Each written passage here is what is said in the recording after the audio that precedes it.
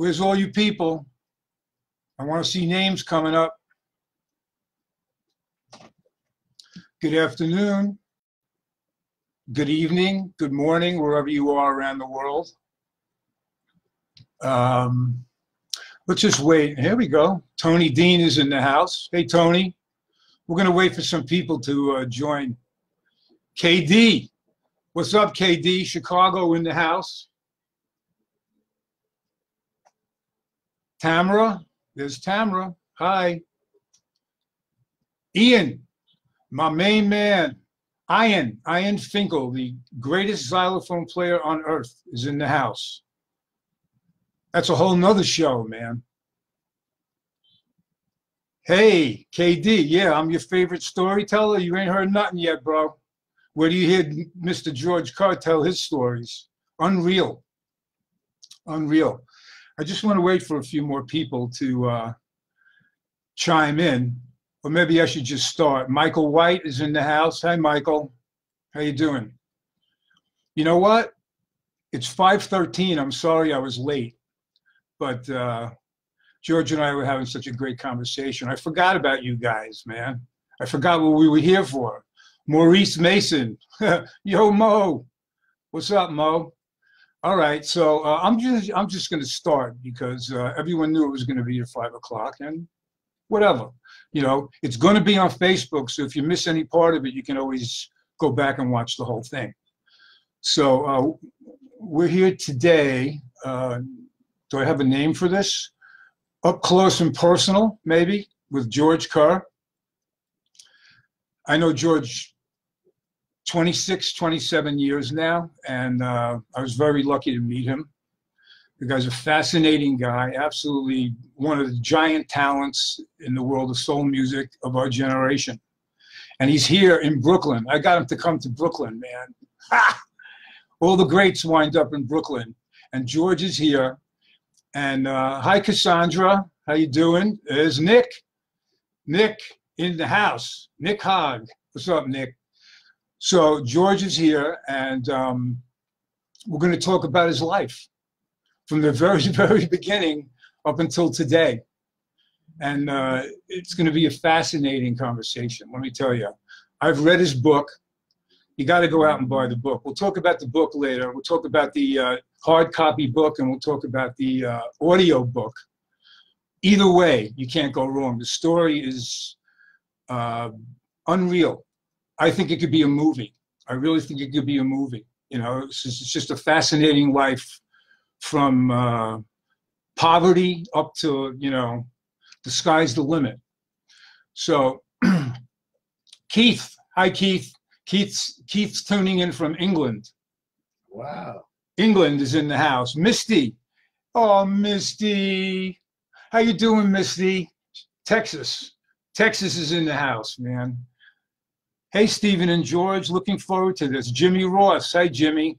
I'm going to stop calling names because it's going to be too many. But during the course of the interview, I'll mention some people.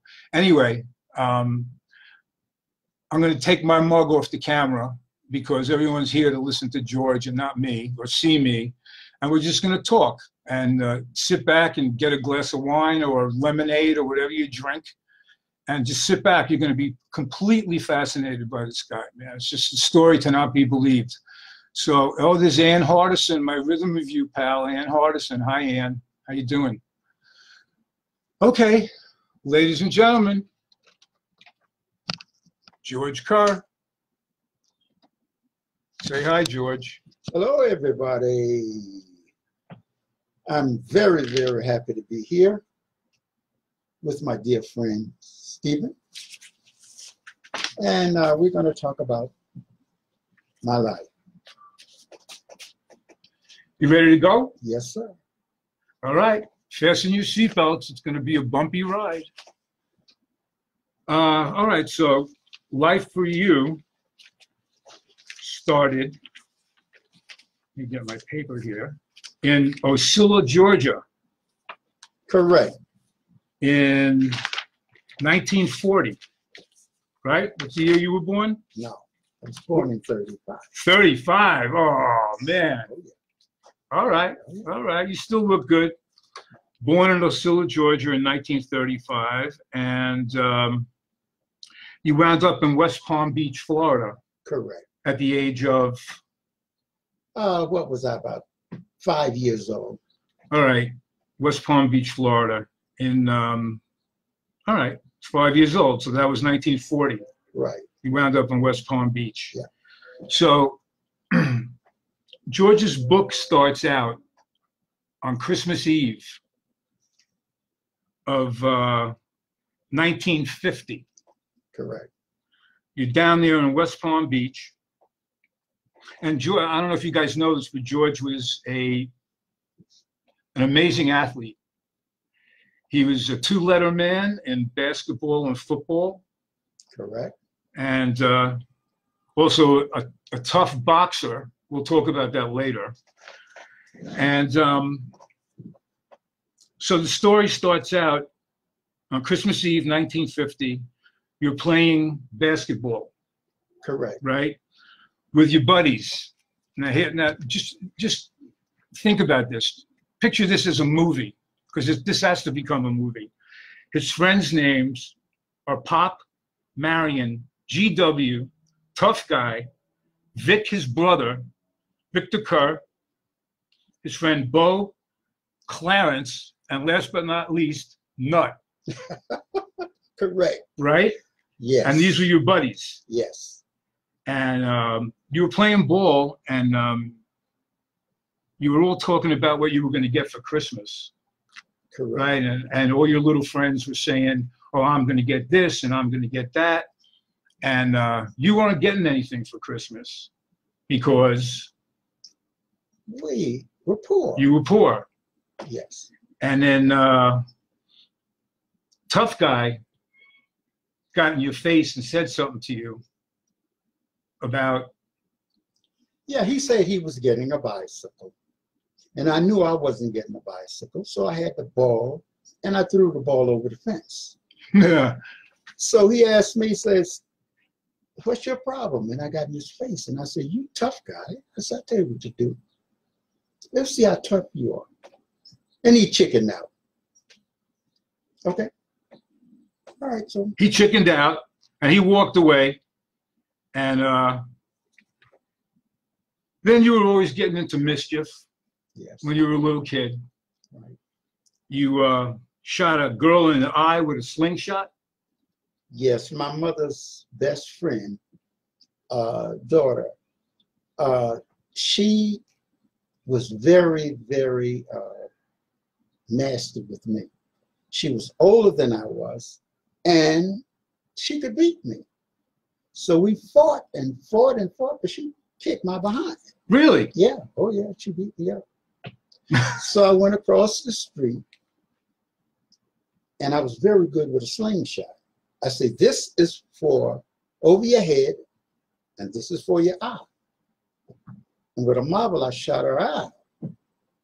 And the only reason I didn't go to, this little home for the, for the bad kids, her mother was my mother's best friend. And that's how I got away with that. And what happened to her eye?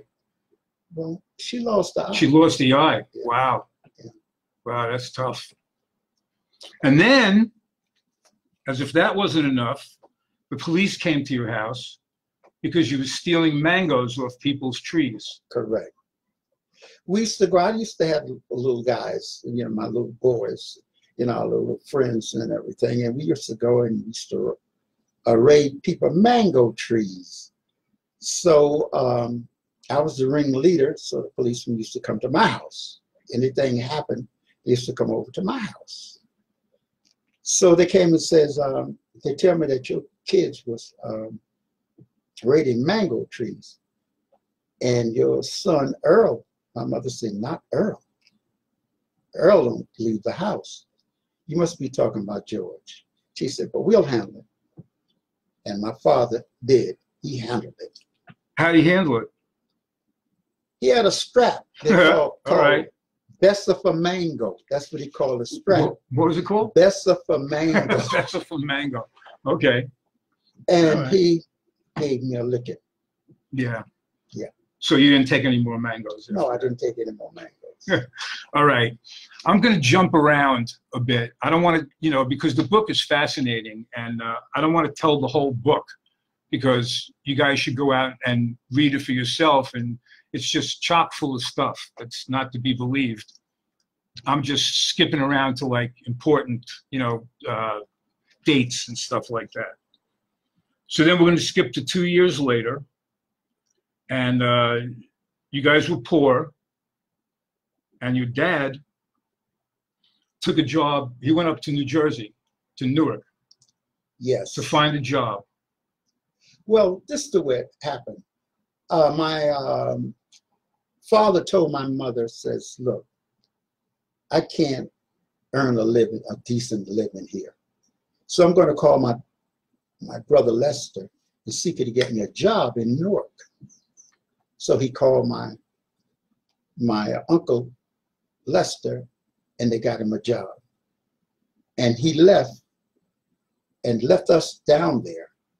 And he gave him a job, got him a job, and then he sent for my mother and my sister.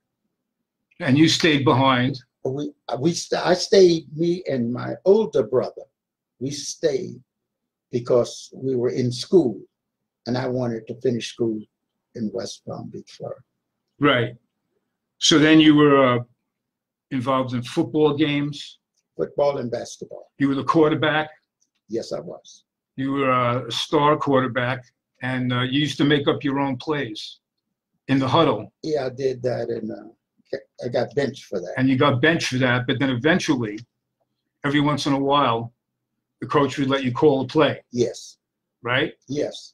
So, you know, you can see George's personality. He was his own man, you know, and, you know, he was involved with other people, but he was his own man for sure. And so you were playing football and basketball. You were a two-letter man. And were you bowling down there yet or no? No. Not yet. That's later. Setting pins. Okay.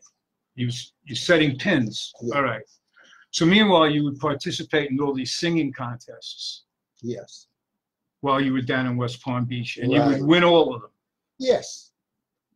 And who was the guy? There was one guy. Hoy, he was my friend. He used to always come in second. I used to always get the $5. That was the first prize. It was $5. That's a lot of money. Oh yeah, it was a lot of money back there. Right? $5. Right. Yeah. And second place was a T-shirt. So he would always get the T-shirt. I would always get the $5. Can't buy nothing with a T-shirt.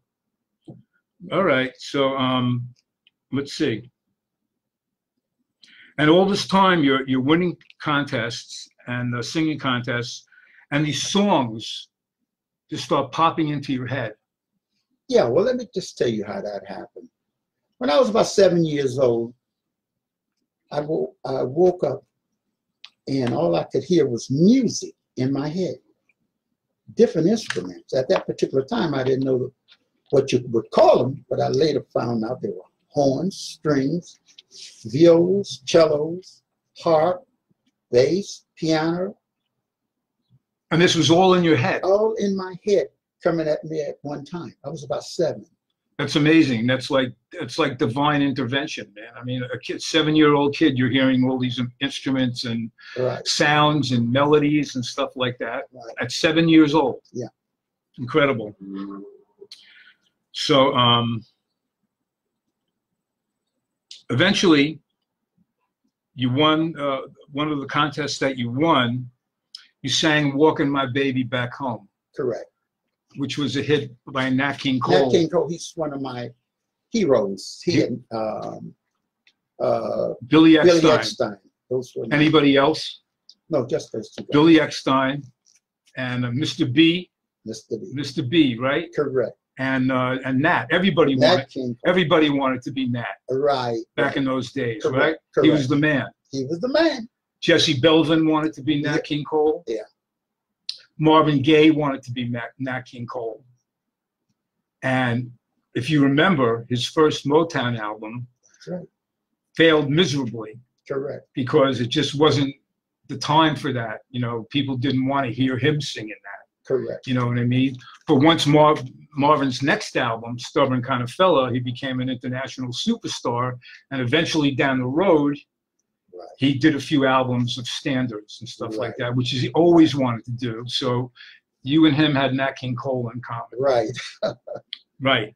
Yeah. So now let's talk about Blacktown and Whitetown in West Palm Beach. Yeah, in West Palm Beach, there was Whitetown and Blacktown. So my friend and I wanted to go down to the Woodworth store. Hi, Cynthia. And what we did was, I was really thirsty.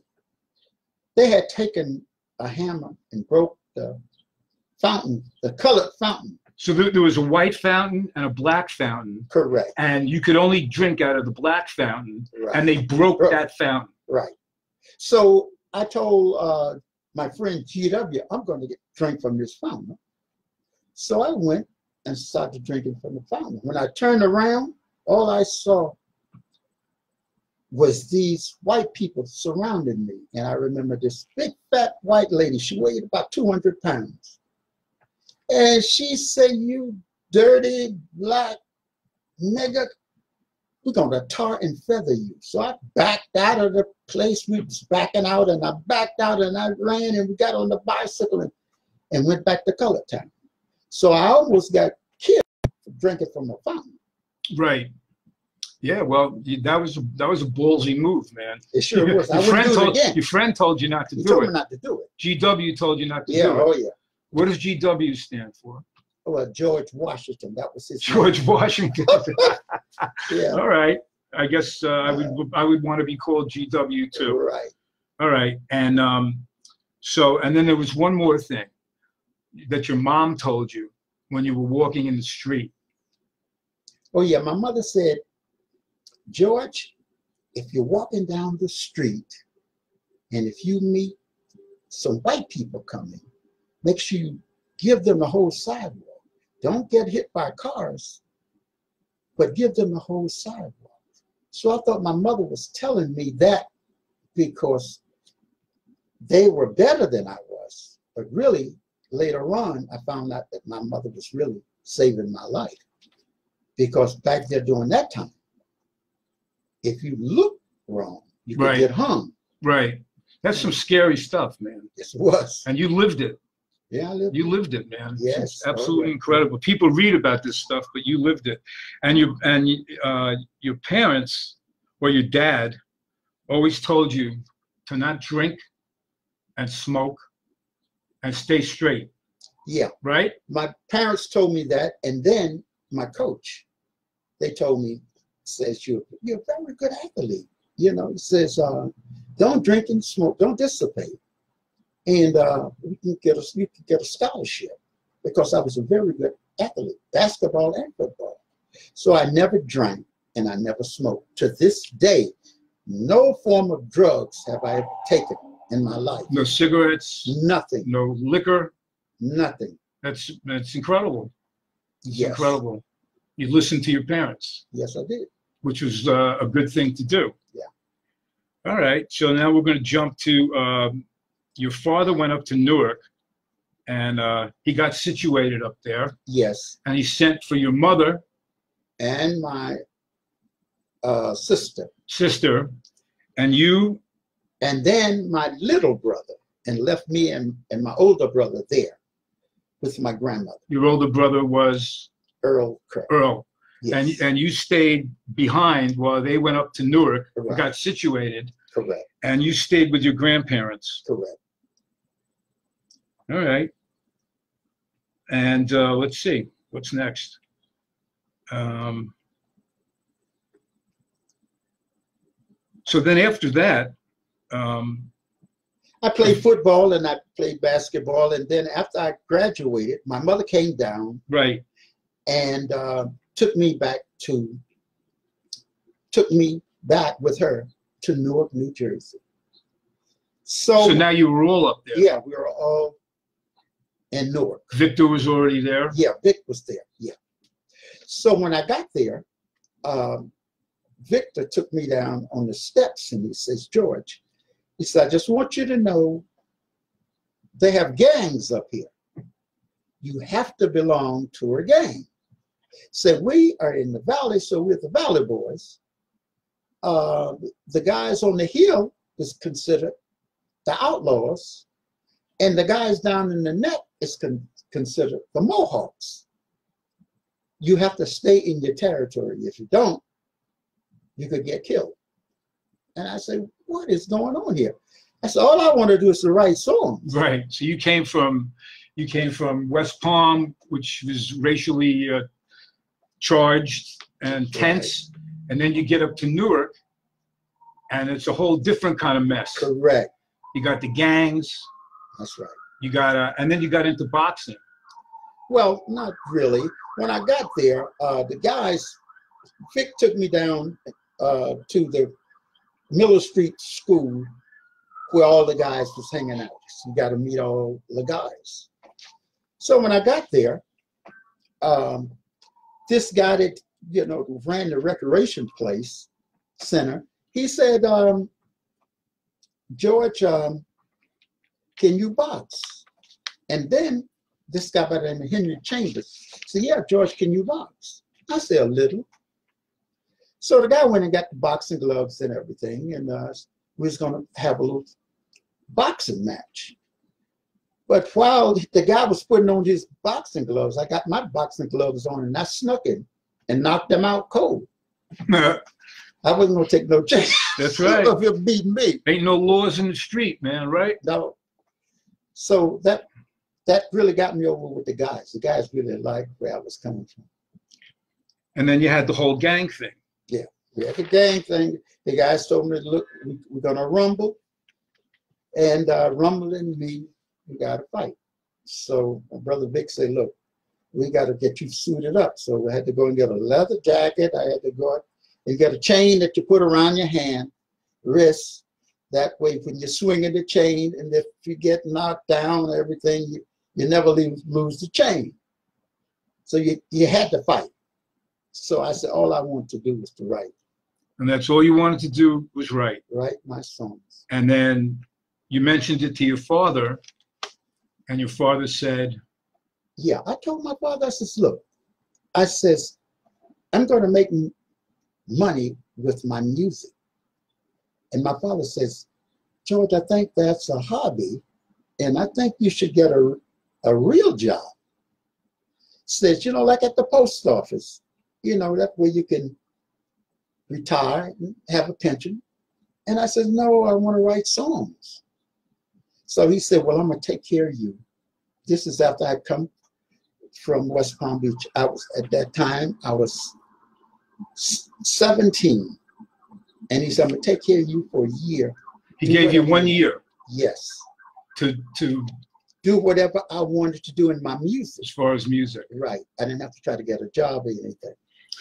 And then, so you formed the first. So, yeah, so what I did, my brother told me, he says, look, they got little groups up here, singing groups up here.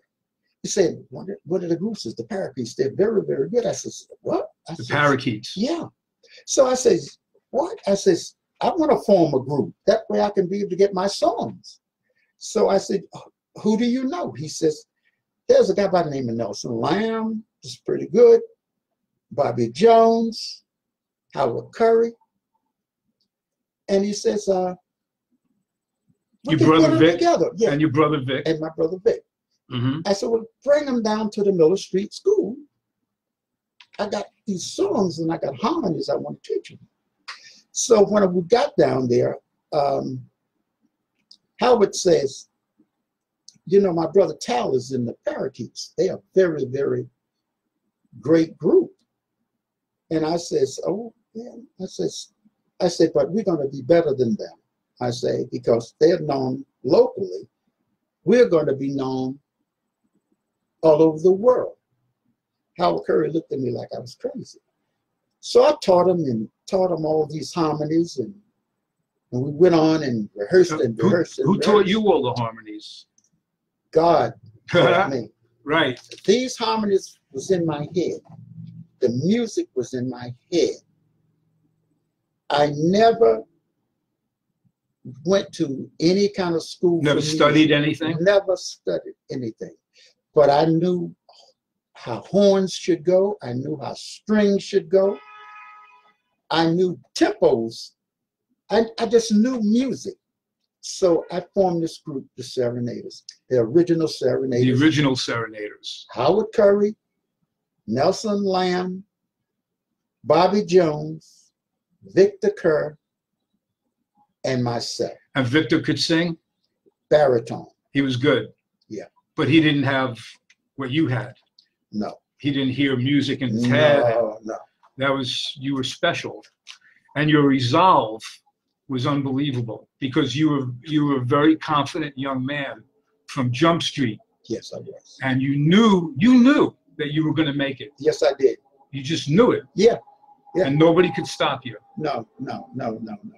I knew that there were going to be I was going to earn my living out of music. I knew that. So then you started writing songs. Yes. And I wrote a letter. Right. And Dance, Darling, Dance, Give Me a Girl, and a few other songs. All right. And then you got drafted? Well. What happened after that? No, what I did, when I wrote those songs, there was a friend of my mother's by the name of Claude. Claude, right. I forgot about Claude. And Claude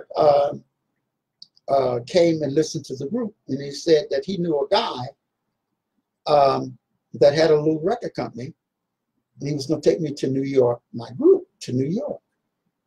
So I auditioned for them, and the guy liked us. Who did he know? Claude?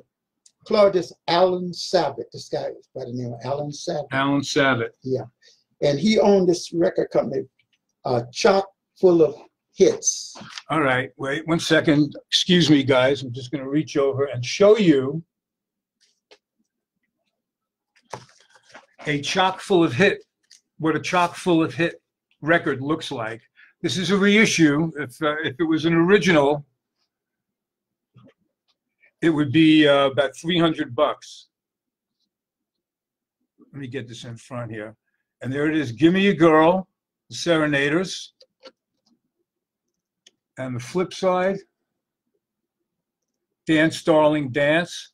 And the other one was I Wrote a Letter. Correct. And what was the flip of that? Don't Start Me the Line. I can't remember it. I'll tell you.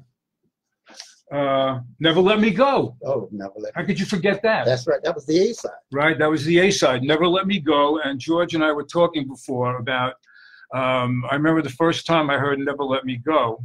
And I said, hey, that's the Johnny Ace song. You know, I mean, Johnny Ace had the original, but most Correct. people in this generation knew it by the impressions and Right. Curtis Mayfield. Right. But Johnny Ace wrote it, and he had the original version, Right. and you loved the song, and I loved the song. It's a great song. And you recorded it, but I changed it. I changed the song. I put my own verse in the middle of it. And it came out, and the song became a hit. And nobody noticed it. Nobody because knows. Nobody cared at that point. If you did it now, I'd be sued. You'd be sued. Oh, yes. Rude, lewd, And and everything else, man. Yeah. That's right. So then you guys, you recorded the records, and then what happened? We recorded the record, and then, you know, went on still fighting. Fighting and a whole bit. And one night, a guy came running up and says, your record is on, the Serenaders is on the radio. We ran home, Mama. You know, our record's playing. And then the disc jockey was playing Never Let Me Go. And he says, this is a local group from North. So great, so good, we got to play it again. And they played the record again. The record took off. And it was now chock full of hits. Was a small little label, and then it eventually got picked up by MGM. Yes. Right? Right. So when the song was being played on the radio, was it on MGM at this point? It was on MGM. I mean, on chock full of hits. Mm-hmm. And then later on, I went to go and buy a record. And when I bought the record, it was on another label. I didn't have a clue why, but the record was selling. So then he sold it to MGM. Right. So then,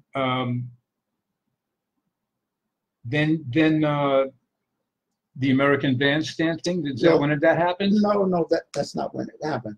After that, then it must have been about 4 months. Alan Savage wanted us to come back in and do another record. I says, don't we get paid something for that? You know, for the record. He says, no, records is just promotion for you guys. You get paid when you go and perform on, you know, on the road. On the road.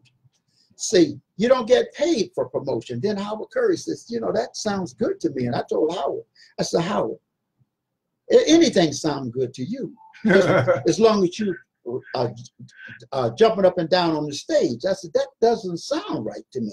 Right. I said, I think that we should get some money because the record is selling. I said, but okay. So the guy says, you got any more records? I said, songs? I said, yes. So that's when I did Give Me a Girl. Give Me a Girl. Yeah. Okay. And once that record started to sell, I got drafted in the Army. You got drafted. And you went down to where? South Carolina? South Carolina. Yes. Right. I went to South Carolina. And you went through boot camp. Correct. And all that stuff. And then? Yeah, when I got there, we were in this tent. And they were all white guys. It's only me and my friend from up north. We were there, and just other music was playing. This guy had never been down south, so he didn't have a clue about really what was going on down in the south. So he asked the guy says, look, the guy was playing this country western music. Hey, look, man, can't you turn that stuff off? Let's listen to some music. You know, that's not music. And then those guys started after us. And then my friend, Snow, he stopped and said, look, we have to stay here and you got to tolerate each other. He says, let's get along. He says, because we are in this thing and we got to stay together. So he stopped us from fighting. And then one night, Snow came to me and he told me, he says, look, I want you to know, come to the bathroom with me, George. I said, I want to show you something. So he said, look, I want you to go to the PX and I want you to buy some Kotex. So I said, what? He said, yeah, I'll explain to you later what this is all about. I would want an explanation right then and there, bro. No, but I listened to him. And me and my friend, we went to the PX. That's the place where you can go and buy things. Right. And we bought these Kotex that he was talking about. So then, after we bought them, then Snow took us back into the bathroom. He says, now look, our sergeant told us to get Kotex for our arms and our knees because we were going on bivouac, we're going to be crawling on the ground. He said, but don't tell them niggas nothing about it.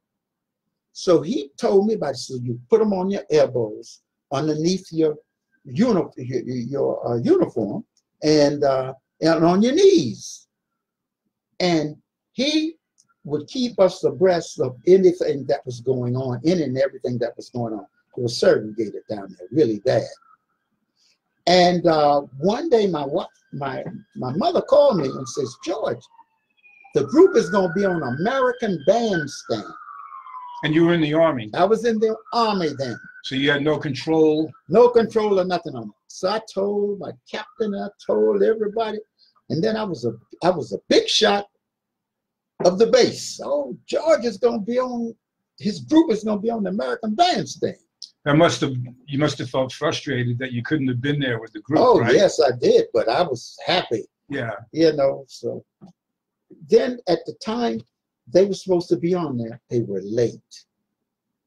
And they put a Mickey Mouse thing on in their spot, a little Mickey Mouse thing. So the guys and stuff turned on me. We were kids, and they started used to call me Mick, because where I was supposed to be on, my group was supposed to be on, it was a Mickey Mouse thing. So they made fun of me and the whole bit. So my group missed the big opportunity that I had given them. Because they were late. They were late. And they were chronically late. Late all the time. Yes. Even for like the chance of a lifetime. That is right. Everywhere I took them, they were always late. And if you were there, you would have been there on time. Oh yeah, of course. Absolutely. Of course. So that must have really pissed you off, right? Yes, it did. So, wow. After that, when I came out, I said, that group, that's it. Forget about it. I'm never going to do anything with them anymore. And then I was washing my car, and Sidney Barnes. This is when you first met Sidney Barnes. Yeah. I met Sidney, and we were talking and all, and I says that I'm going to get another group together. And we got Timothy, I got Howard Curry, and Howard was the only one from the old group. He's the only one that I took from the old group. And my buddy Timothy Wilson, rest in peace, Timmy, man. Everybody misses Timmy, man. Oh yeah, man. I loved him. Yeah. Great singer, man. Yeah. Tiny Tim in the Hits. That's right. One of the best. Wedding Bells, man. That is right. He did that after the Serenaders, right? Right. Yeah. So you met Sidney, and we got together and we formed this group. The New Serenaders. The New Serenaders. And then during that time, we read in the paper that Motown had moved to the New York. What about the Imperials? The Imperials that was before. Isn't that before? Was that the Imperials? Yeah. The Imperials first? Yeah, the Imperials were first. Yeah. Oh. I'm telling this guy about his life, man. That's right. Do you remember that Sidney came over to you? That's right. Sidney came and said he was going down. Correct. There was an audition. You must have read. I read the whole book in 10 minutes. Man. Okay. I was fascinated, man. That is right. There's so much more that I'm not talking about that's in the book because you guys got to go out and buy the book, man. It's an absolutely fascinating journey that George had. So you became friends with Sidney. Yes. Sidney came to you and said, "I'm going down to audition," because Little Anthony had left the group, right? And he was going down to audition for the lead, right? So we went down, and a lot of other guys was there and everything, and Sidney, and it came down to me and Sidney, and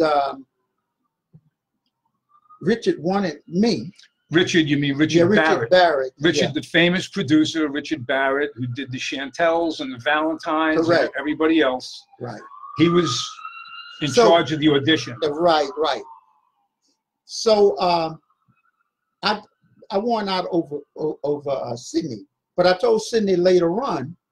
Sidney was mad.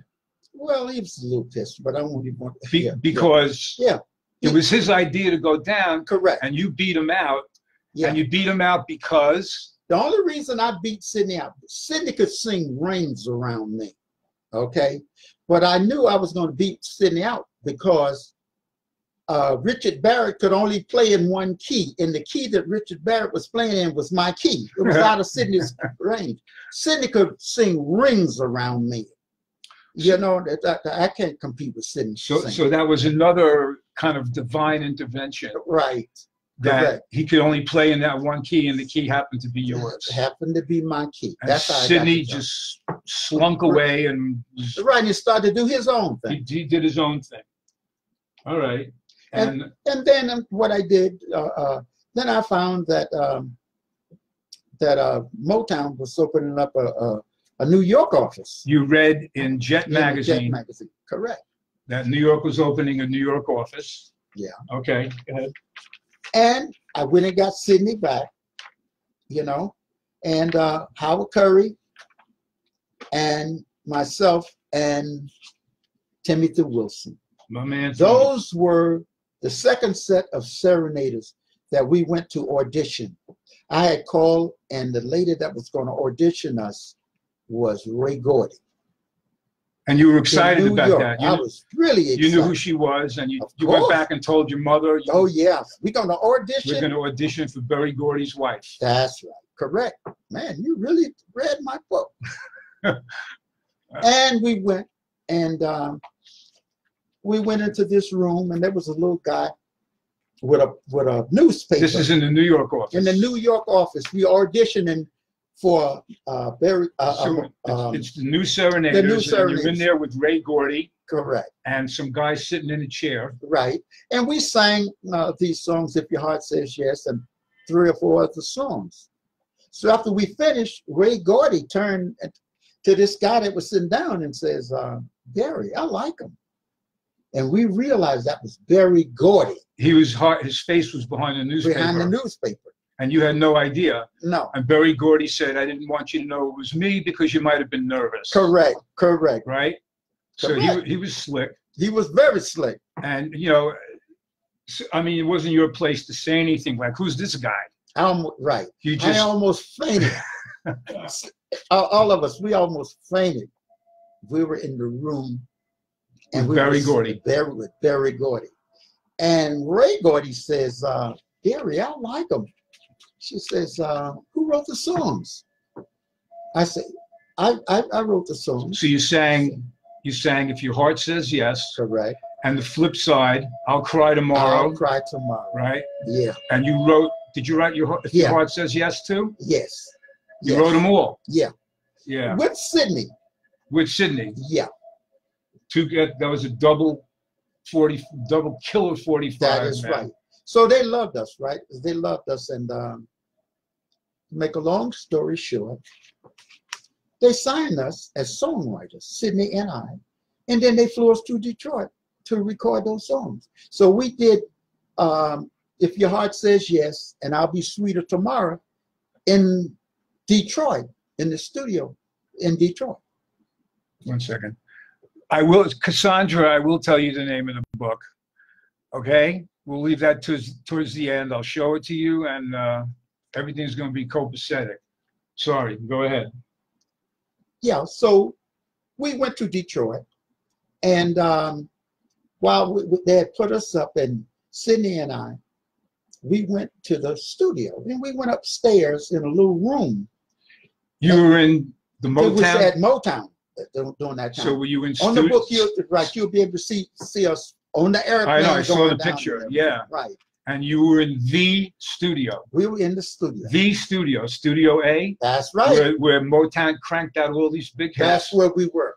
And when you walked in, there was nothing. It wasn't like really professional looking, right? No. There were wires all over the place. All over the place. And okay, go ahead. And Sydney and I, the group, we went upstairs in a room, you know, just where they had pianos. They had little pianos and everything. And this little kid came in the room, and we didn't say anything.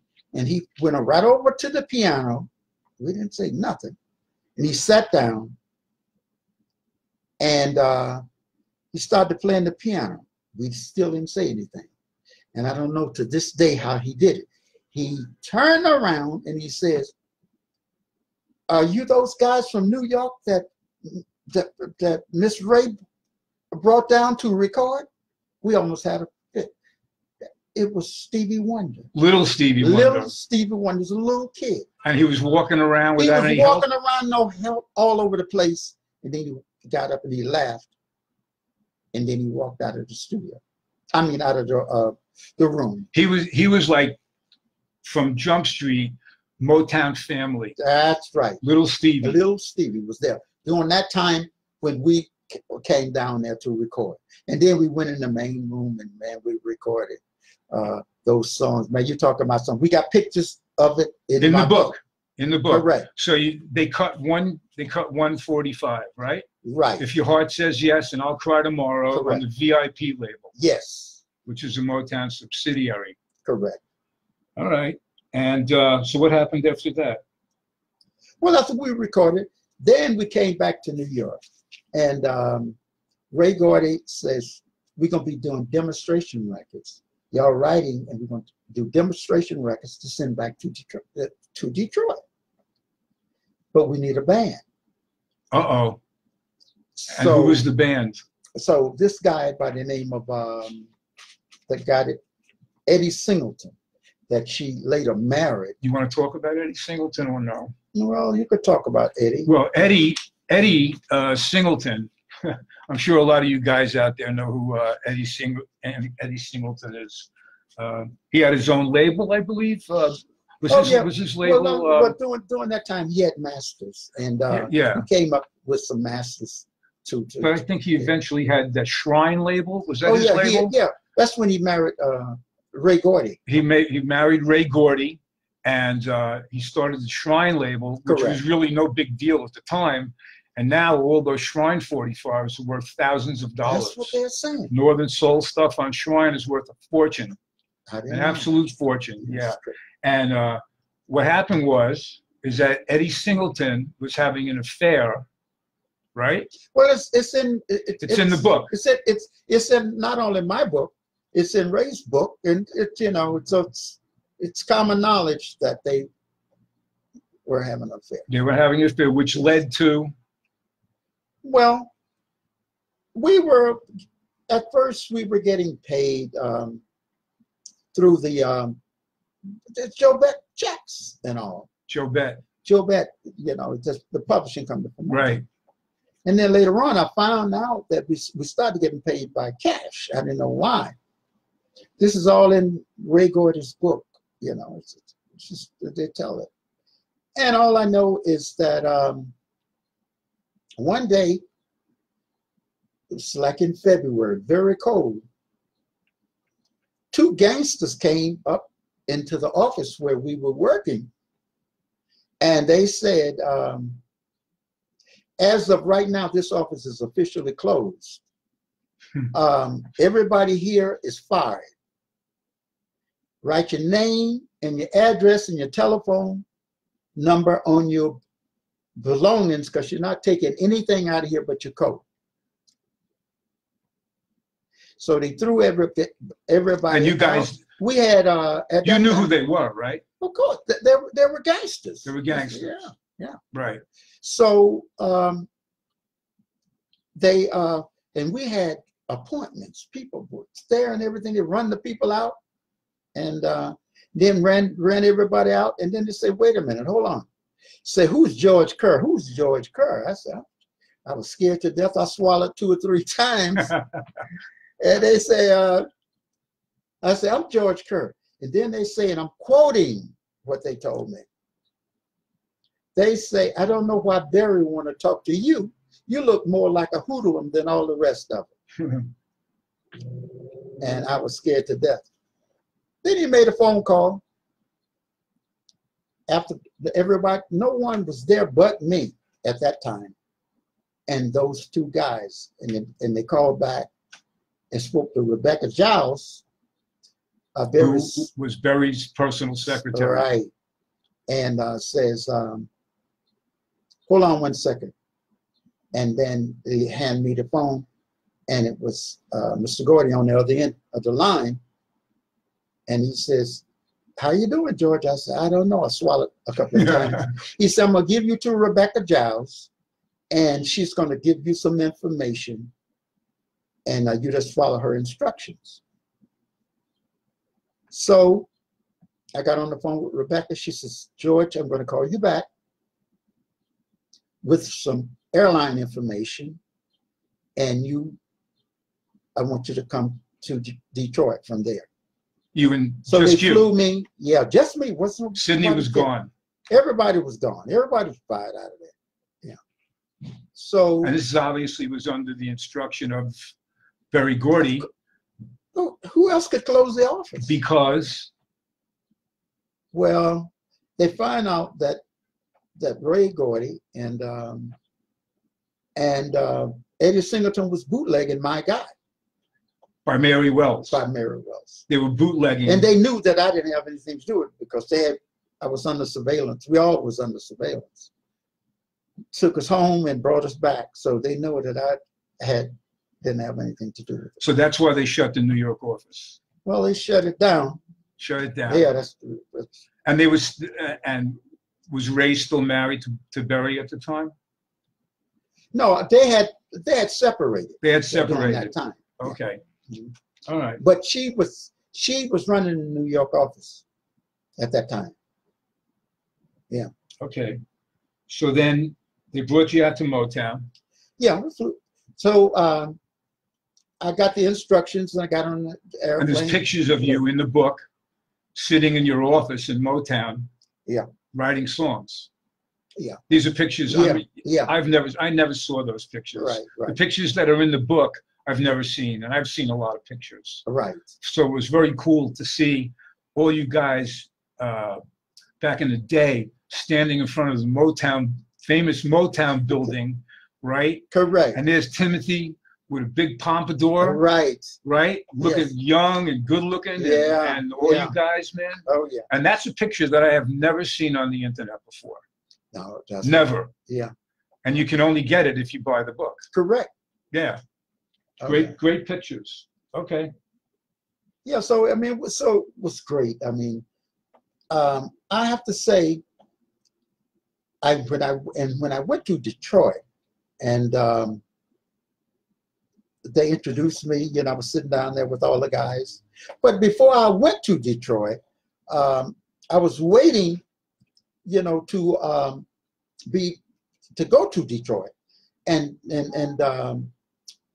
what's the name? Rebecca Giles called me and said that Mr. Gordy wanted me to put what's his name, Marvin Gaye's voice on these tracks. What was it? Back on Broadway, I think. Hello, Broadway. Hello, Broadway. That was Marvin's album, Hello, Broadway, where he did all Broadway tunes. Right. And you wound up producing the album. So I produced Marvin's voice on there. And when he told you that, you said, wow. Marvin Gaye. I said, Marvin Gaye. I said, all I had done was demonstration records at that time. But Marvin told Barry, says, what that New York niggas that do demonstration records, you gonna let him put my voice on? Barry said, he know how to produce voices, even though I had just done demonstration records to send back to Detroit. He knew. So when Marvin came up, he came up with Bodyguards and Later on His Arms, and we went to this studio, and I went over there, and they had shipped up the tapes, and they wanted me to put his vocals on. I thought that was a lot of confidence that Barry had in me. Which is a mind blower, because 1 minute you're washing your car in Newark. It's crazy. Right? Yes. I mean, this is an amazing story, guys. 1 minute he's washing his car in Newark, and the next minute he's in the Motown studios producing a Marvin Gaye album. That's crazy.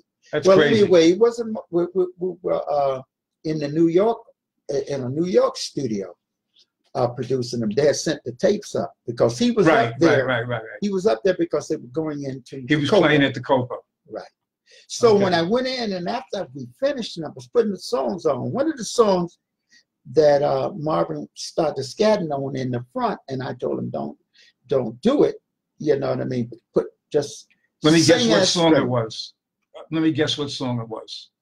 Days of Wine and Roses. Correct. You read it. No, you didn't. You told me years ago.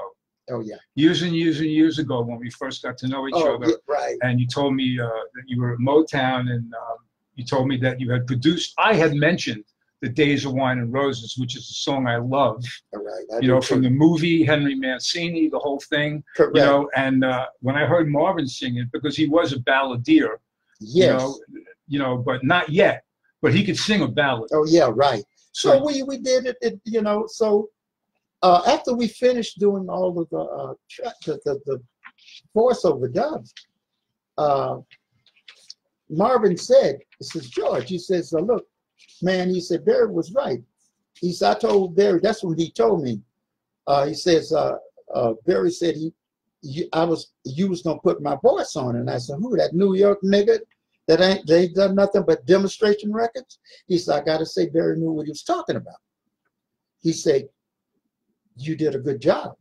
And he said, for that, your wife, there's going to be 2 tickets for you and your wife on the front row to be able to see me open it in the Copa. At the Copa. Yeah. And back then, there was a lot of Motown artists.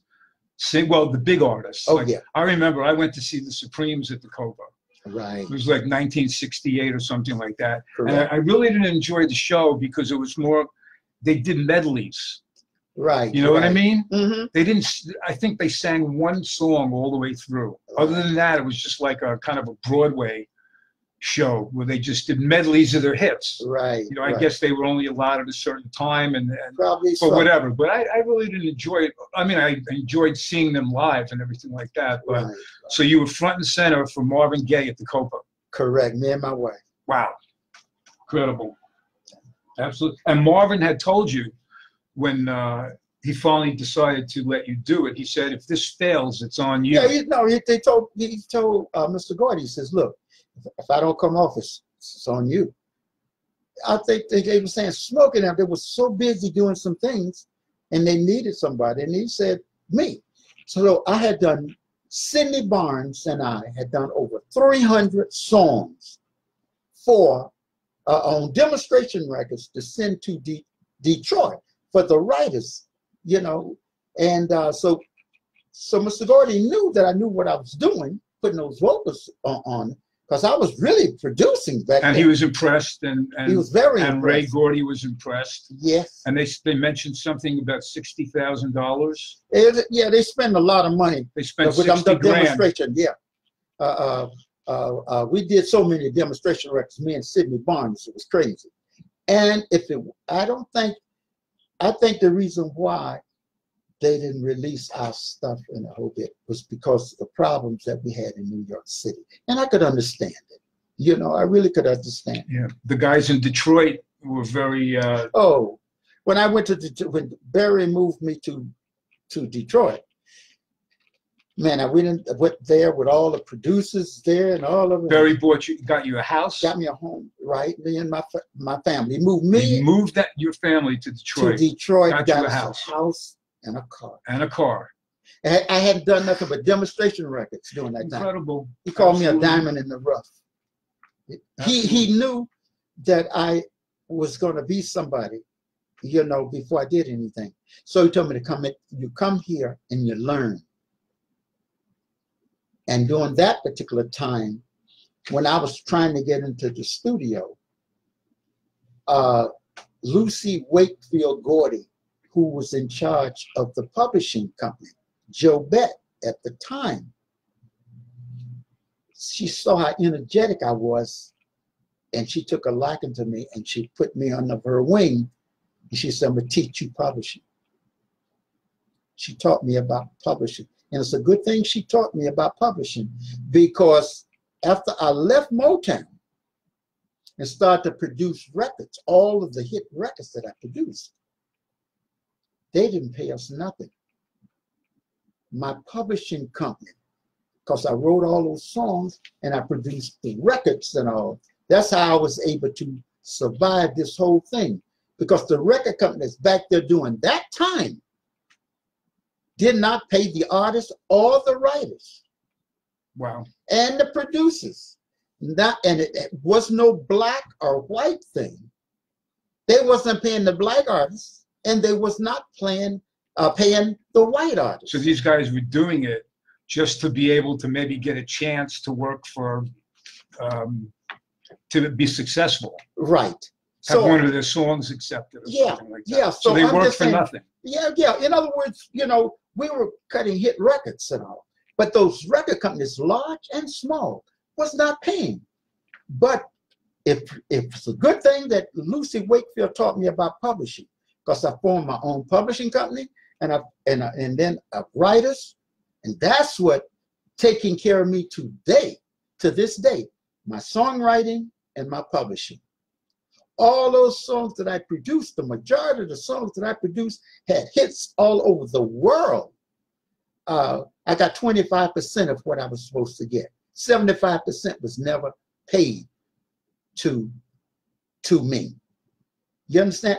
I've had enough hit records to be filthy rich, you know, but they did not pay us back there during that time.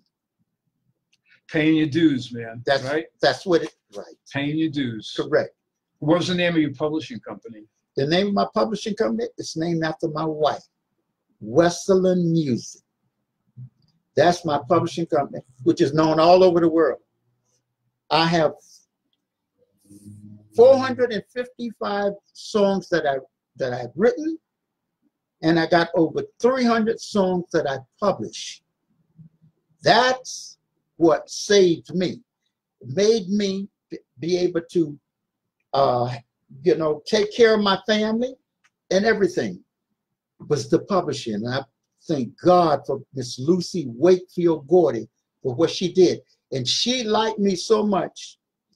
So when she died, Berry Gordy, I was one of the first pallbearers, you know, under the casket, Smokey and a few others. But I was #1 pallbearer. She liked me. And before she died on the operating table, she told them to give me a raise in salary. So I'll always be indebted to Miss Lucy Wakefield Gordy. So at every step of the way, you lucked out somehow, some way. Yes. In yes. every rung that you climbed, right, you lucked out. Correct. Richard Barrett could only play in one key. Lucy Wakefield took a liking to you and taught you publishing. So see, this is how people make it, man. You can't just make it like that. You know, there's a certain amount of luck involved. That's right. And you had divine intervention every step of the way, man. Yes. Absolutely incredible. So one part of the book I like is that you were go to these production meetings at Motown. Yes.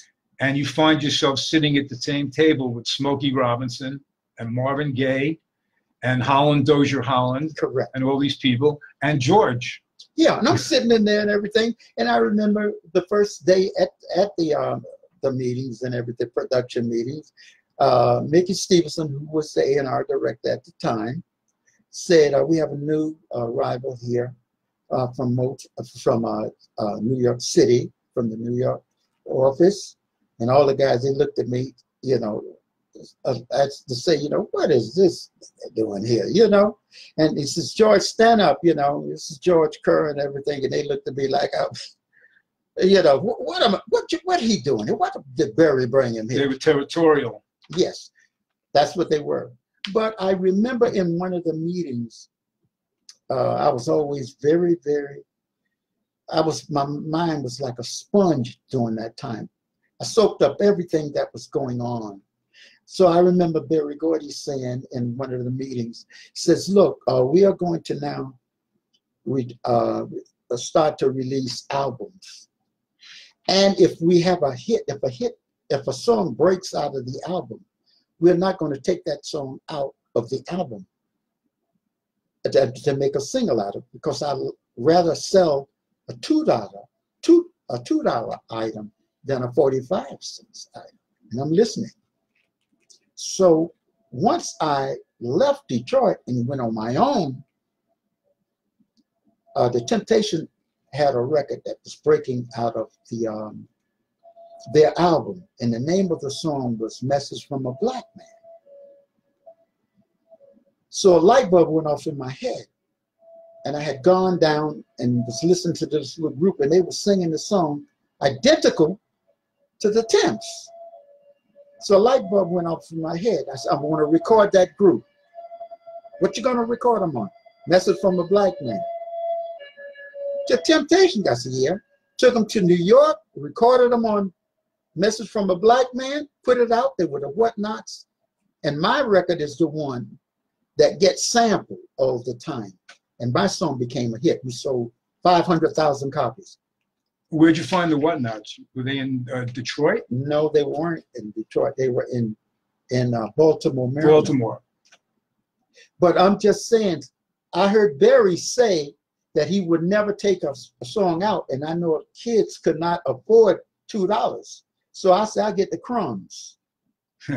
So the crumbs turned out to be over 400-some thousand records sold on Message from a Black Man and the Whatnots.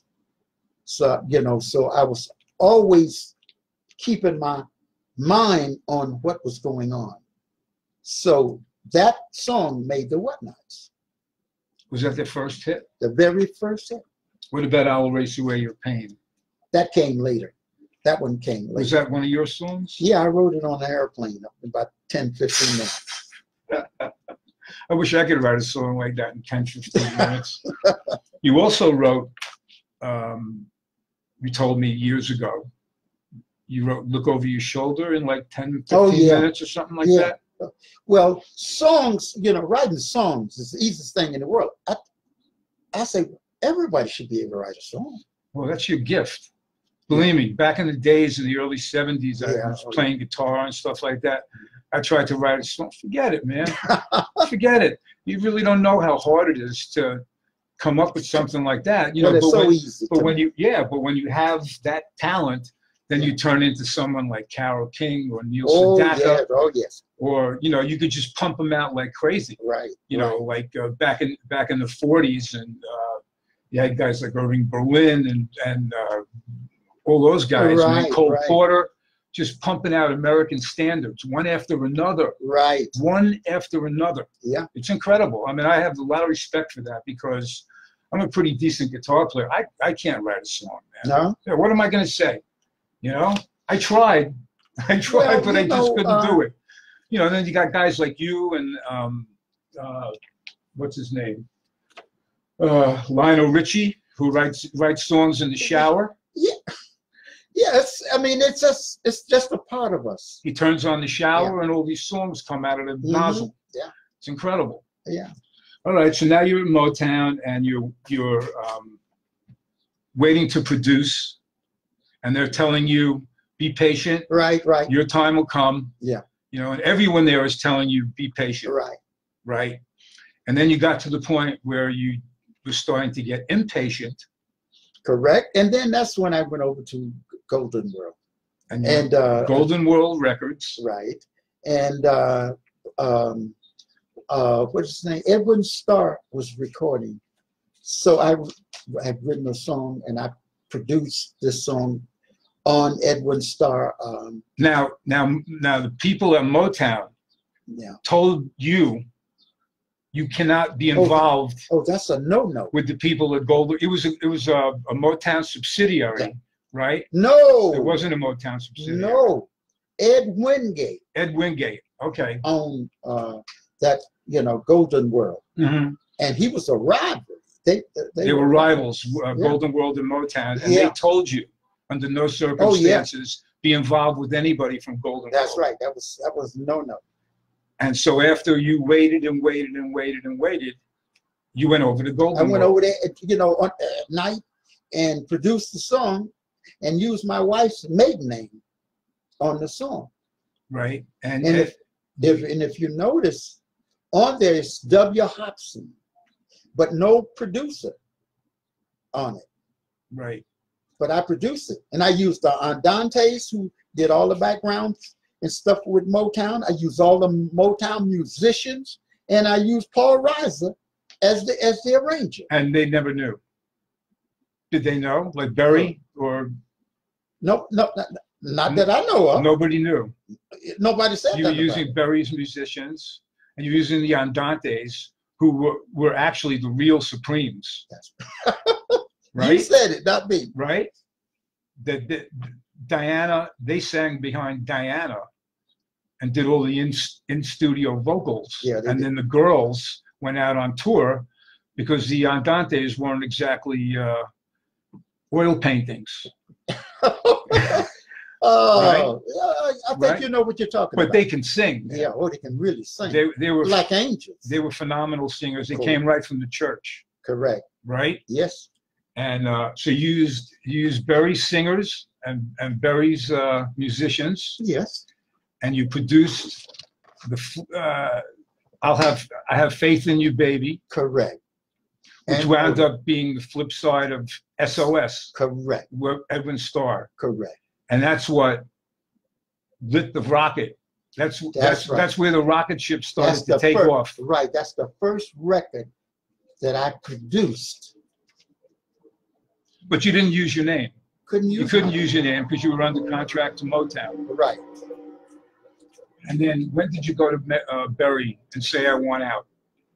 Well, after a while, after Miss Wakefield passed, because I used to lean on her in the whole bit. After she passed, I went to Mr. Gordon and asked him for a release. And he was still telling you to be patient. Yeah, they was your time will come. He had no idea what you'd already done. No. So I left.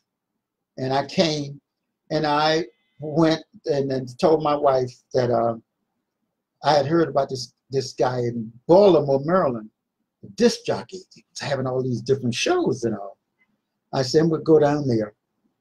And you didn't know him? No, I didn't know him from a can of beans, you know. So I went down, and I knew what he looked like. I saw the pictures of him. You were still living in Detroit? No, I was back. You moved back to New York? Back to New Jersey. New Jersey, right. And I told my wife, I said, I'm going to go down here and get this guy to give me some money to produce these records. That's the kind of confidence I had. Never saw this guy. And so he was at WEBB. Correct. His name was Rockin' Robin. Right. And you asked him for a grant. That's right. I said, look, I went down and looked him in his eyes, and I said, look, I say, I'm a record producer. I say, I just left Motown, and I was working at Motown as a songwriter and all. And he doubted you. Yeah. I looked him in the eye, and I says, but I learned, and I said, I know how to produce records and everything. I said, if you give me $1,000, I'll go back to New Jersey and produce a hit record for you. And I said, I split everything down the middle with you. He looked at me like I was crazy. He said, what did you do at Motown? I said, well, I wrote songs and all. He says, well, why did you leave Motown? I said, well, I want to go on my own. He said, well, what did you do? I said, I did that. I Have Faith in You by Edwin Starr. He said, wait just a minute, I got this record. He looked at it and everything. He says, I don't see your name on here. You said, George Kerr. I said, yeah. So see, W. Hobson. I said, that's my wife's maiden name. He looked at me like I was insane. I would have too. And then I looked him in his eye, and this is what I told him. I said, look at my eyes. I said, now what do you see? He said, I see a little black nigga trying to con me out of $1,000. I said, no, that's not what you see. I said, what you see is a very confident person that knows what he's talking about. And that I can make you and I some money. Make a long story short, he took me around to this restaurant. And wait, before that, you had gone there to see him, and he wouldn't see you. Oh yeah, he wouldn't see you. Correct. You went and spoke to the secretary and said, "I'm here to see Rockin' Robin." You're right. And he said, well, "He's busy. He's not going to see you." So you waited for him outside the studio. Yes, but right. You can't tell them everything. They got to buy the book. Oh, there's still plenty. There's plenty, man. There's plenty we're not talking about. Oh yeah. All right. But it went great. And to make a long story short, he took me to his home. He fed me, put me up for a night, and gave me $1,000. And I came back to New Jersey and recorded Hypnotize.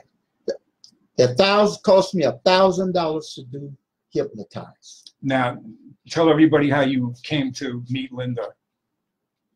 Oh, after I had produced Hypnotize, I was producing the record, and I was using the Poindexter brothers' girlfriend. Well, you had known the Poindexter brothers, right? Yeah. And they had the song Hypnotized. Right.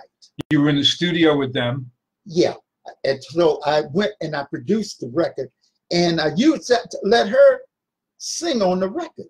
but she was not who I was going to use. She was one of the Poindexter's girlfriends. See, right? That she used to sing all the girl songs that the Poindexter brothers wrote, and they would sing all the guys. And how did you meet them?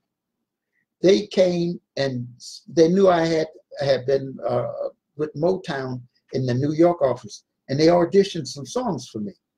And I listened to them. No, I don't want that one. No, I want this one. No, want that one. I like that song. I'll Be Sweeter Tomorrow. Hypnotized. They had played Hypnotized to everybody, and everybody turned it down. All that stuff. But I could hear. So I picked that one, and I picked about 4 songs. And since she was auditioning the song, we had her voice on Hypnotized track. So when I took it home, I said, the song is a hit.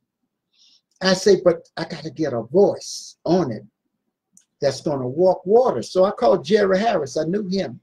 I said, Jerry, I need someone that can walk water because I got a hit song. I got the MF. He's a cusser. He said, I got the MF for you. And he took me to his house, and Linda Jones called Linda to come over.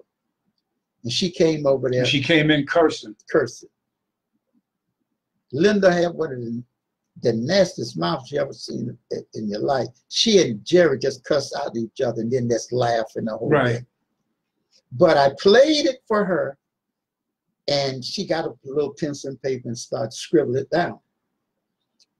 And the minute that she started to sing it, chill bumps came up and down my arms. I said, Jerry, that's it. I said, that's it. I called up Pat Jacks and told him the next day I want to go in the studio. And I went to the studio and recorded it. But as Linda was running it down, I told the guy, hit the button. She thought she was just running it down because she was reading. She did the song all the way down. She says, okay, George, I'm ready. I said, no, you're not ready. I said, it's all over with. She said, what do you mean, MF? She says, I got to do it again. She said, because I was mispronouncing the word hypnotize. I was saying hypnotize. I said, but it's going to stay like that. She cursed me out, but I would not change it. But a lot of people don't know Linda is saying hypnotize all through the song. But I wouldn't change it because I had goose pimples on my arms. And after I recorded it, I walked for 2.5 years. Nobody wanted the record. Nobody wanted. No one heard that record. They said, ain't you got something like Motown? I said, but you already got Motown. Ain't you got something like Motown? Nobody heard it. So after walking with that record for 2.5 years, I was up on Broadway, 53rd and Broadway, when I looked up in the air and I said, George, there's no way in the world everybody could be wrong and you be right. So that day, I lost faith in Hypnotize. I couldn't even give the record away. Then I myself, who really believed in the record, said it's not a hit. And I was looking up in the air and it was raining. And something said, go ahead and cry. So I was walking down Broadway. I had already given up knowing that I could not be right and everybody wrong. And this song by Nat King Cole, Smile, came to me. And the words, as I was walking down, I could hear him singing, smile, though your heart is aching. Written by Charlie Chaplin. Smile, even though it's breaking. Although a tear, I was crying. Maybe all, oh so near. Smile through your tears and sorrows. Smile, and maybe tomorrow you'll find the sun come shining through. I had given up. And I got on the bus and I had given up. And then Lucy Wakefield, Gordy, came to me and said, I know you're not a quitter. Just like that. And when I went home, I got back on the bus and came back to New York. And that's when I was able to get the record placed. And as they can say, when I got that record placed by Warner Brothers with Jerry Ragavore, that I played it for. Right. You played it for Ronnie Mosley. Ronnie Mosley. And he didn't like it. And he didn't like it. He was turning it down. And Jerry Ragavore was walking down the hall. That's right. And he heard it. And he said, that's a hit. That's what he said. And he said, what you want for it? I said, $1,000 and a 7% deal. That's what he was giving back there during that time. He said, you got it. Where's the master? I went and got the master and brought it back to him. And when I went down, took that $1,000 and went down to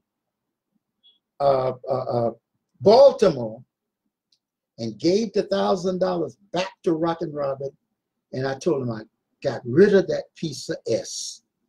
I had lost faith in the record. I thought then, you know, I had gotten rid of it. I had pulled something over on Jerry Ragavore. So I went to Florida. So what he did, he laughed and everything because he thought it was a miss too. When I brought it to him, he said, what did you do with my money? I said, this is a hit. He said, this ain't no hit. He said, the only way that this is a hit is if I jump up on it, up and down on it. And he weighed about 300 pounds. So he lost faith in the record. So when I brought him the money back, he gave me half of the money back and we laughed. I went to Florida and came back. Because he didn't expect to get anything. No. He didn't, you know, he got his money. You were gone forever. Yeah, he thought, right. But when I came back, he listened to what I gave him. And he says, oh, no, you messed up the money. He didn't hear the record either. I said, that's a hit. He said, yeah, if I jumped up and down on it with my fat self. But after 3 months, I went to New York and Sammy Turner, you know the guy? Lavender Blue? Correct. Mm-hmm. He asked me, he says, George, where you been, man? That's the way he talked. Jerry Ragavore looking for you, man. You got a hit record. That's the way he talked. I said, I got a what? He said, you got a hit record. 3 months. That's right. Wow. And then when I went over there, he says, where have you been? The booking agents is calling. We got a hit. We're selling, right at that particular time, he says, man, we're selling 2,500 records a day. There's a lot of records back there during that time. He said, we got a smash. Where is she? I said, she's in Jersey. So you got to get her. Booking agents is calling us. And that's how. And then, so that was really, so it really all started with Edwin Starr lit the fuse. Correct. And then Linda just exploded. Correct. And that was it. Yeah. And so she was touring and she got in trouble. Yeah. I was, when Linda was traveling, I was with her and nobody could go near her. She, you know, because I was there. But then when I started to get, you know, known, and then they wanted me to do the OJs and everybody, I couldn't travel with her anymore. So that's when she got hooked on the heroin. drugs, heroin. Yeah. And so meanwhile, you weren't on the scene because you left to go produce the OJs. Correct. They did I'll Be Sweeter Tomorrow and Look Over Your Shoulder. Correct. And then they took off. Right. Right. But meanwhile, but you had, first, you had done Look Over Your Shoulder with the Implements. A lot of people never heard of the Implements, but I thought if the Implements would have gotten some promotion, I think the Implements could have been a real, real big group because they were young and they could really, really sing, and they were like putty. I could mold them any kind of way that I wanted to. And how'd you wind up on Phillips Records? Well, I just got a deal. You just got a deal from Phillips. And Correct.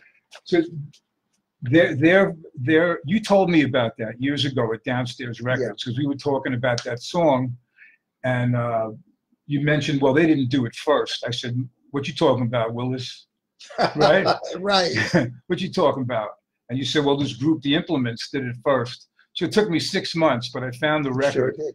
And I found now it's worth a couple of $100, $200-300 or something like that. That's amazing. Yeah, but I liked it, but I didn't like it as much as the OJs, because you know the OJs were more rough-edged soul. Oh yeah. You know what I mean? I mean, I like The Implements. Yeah, right. And the flip side. Do you remember the flip side? I Wish It Were Me. I Wish It Could Be Me. Could be. Right? And correct. you also did that with. Did you do it with the Hesitations Yes, too? I did. Yes. That's right. And I liked the flip side. I Wish It Could Be Me. Yeah. Did you write that? No. No. Poindexter Brothers. Poindexter. Killer song, man. Yeah. But when I heard the Hesitations do it, that was a whole different trip. Sure man. was. They tore it up. Sure did. Right? Yeah. And that was only an album track. That wasn't a 45. That's right. Right? Yeah.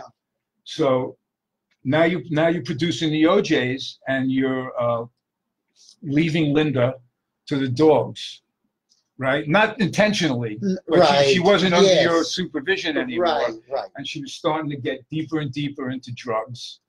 And there was this guy who was a drug dealer who was following her around, right? Yeah. This guy was following her. She had already been hooked.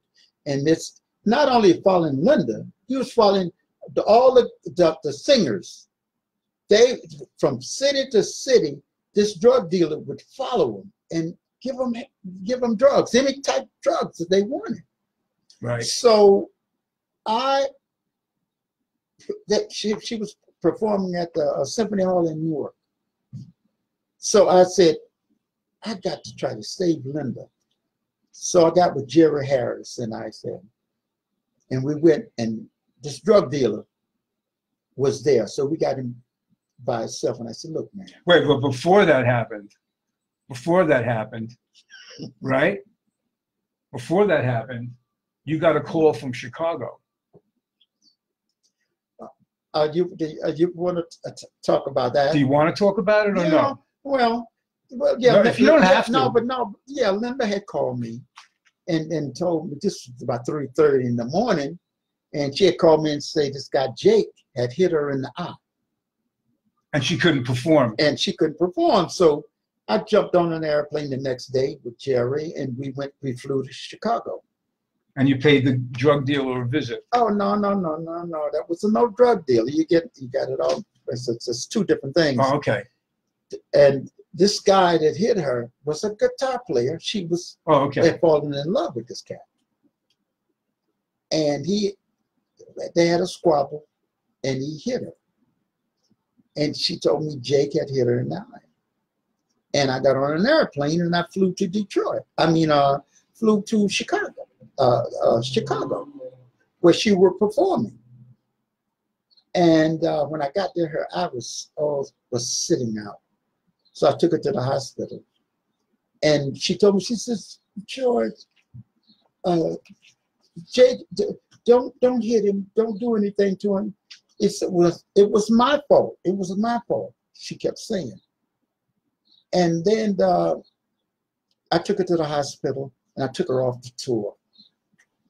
And I told the promoter, you know what I mean? She had some problems and stuff, because she couldn't perform like that. 1 second, I'm going to interrupt you. My friend, Mrs. Busybody from Amsterdam is listening, Holland, and she says, give the man something to drink.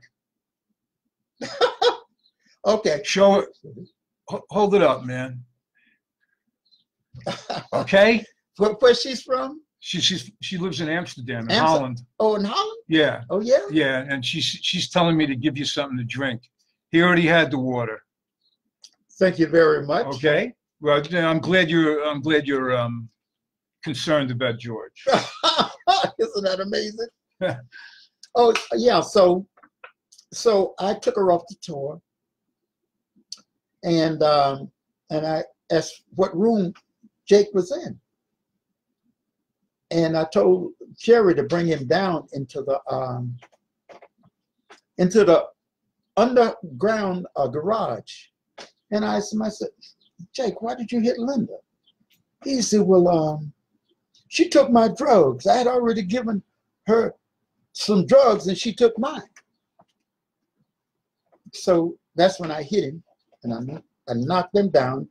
Jerry kicked him and everything, and I grabbed him in the collar and I told him, if I ever catch him in the same city with Linda, that I was going to make him regret the day that he was born.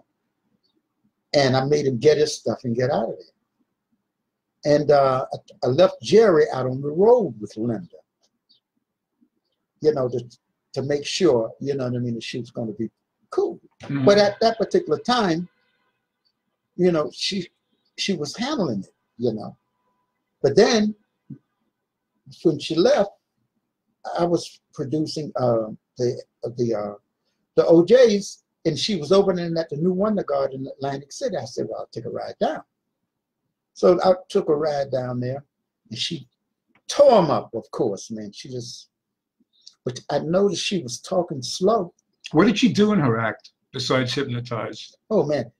Change is Gonna Come. She did all of them songs, man. Anything that Linda sang. Yeah, well, I know that. You know what I mean? She used to sing all these different songs of the song. Did she sing any other songs from the album? Oh, like, yeah, but this was. What Have I Done to Make You Mad? Oh, yeah. Give My Love a Try. Of course. She was doing all those in the show? Yes. Man, she used to kill them. Boy, I would have loved to have seen that, man. Oh, she was incredible. Wow. Yeah, Linda was incredible. So then found out she was hooked. So I took her and put her in rehab. Cleaned her up, and the whole thing, we went back out on tour again. But I still was working with the OJs, you know, in the process of doing them. And then other people were calling, you know what I mean? So I couldn't give her as much time, you know, as you right. know, I couldn't, you know. Tough situation, man. Correct. Because she was like, well, now you had the OJs who were becoming right. huge. Yeah. Right? And yeah, there was some other people that was called. I mean, it was crazy, you know, and then Linda just, you know, then her brother came out on the tour with her, you know, and that was really chaotic because, you know, at that particular time he was cross-dressing, you know, and you know, he was into the drugs and his boyfriend was into the drugs, so it was crazy, you know. So I had to put her, you know, try to put her back into a rehab. But this time she told me she wasn't going. She says, I don't need to go in. And her brother was backing her up in the whole bit, you know, saying, no. So I said, well, I'm through with it. So I jumped on an airplane and came home. And then I said, well, I can't let Linda go this way, you know. I said, so when she came back to the Symphony Hall, I said, well, I'm going to kidnap Linda. That's what I told Jerry. I said, I'm going to kidnap Linda and get her some help. So I went into this drug dealer that was following them and told him, said, look, man, you got all these other acts here that you can do whatever you want with. I said, but Linda is my act. I want to save Linda. I said, look, man, I'm going to give you some money. I want you to help me save Linda. I said, she won't follow me, but she'll follow you. I said, so what I want you to do is tell her, I said, I got a farm in Virginia. I say, and I want to take her. You tell her that we're going to have a private party with her. She'll go with you. Of course. You know. So I took Linda to Virginia. And when we went into this farm, she looked and saw wasn't nobody there. But I had a doctor and a nurse there. Wow. I was paying for all of this stuff myself.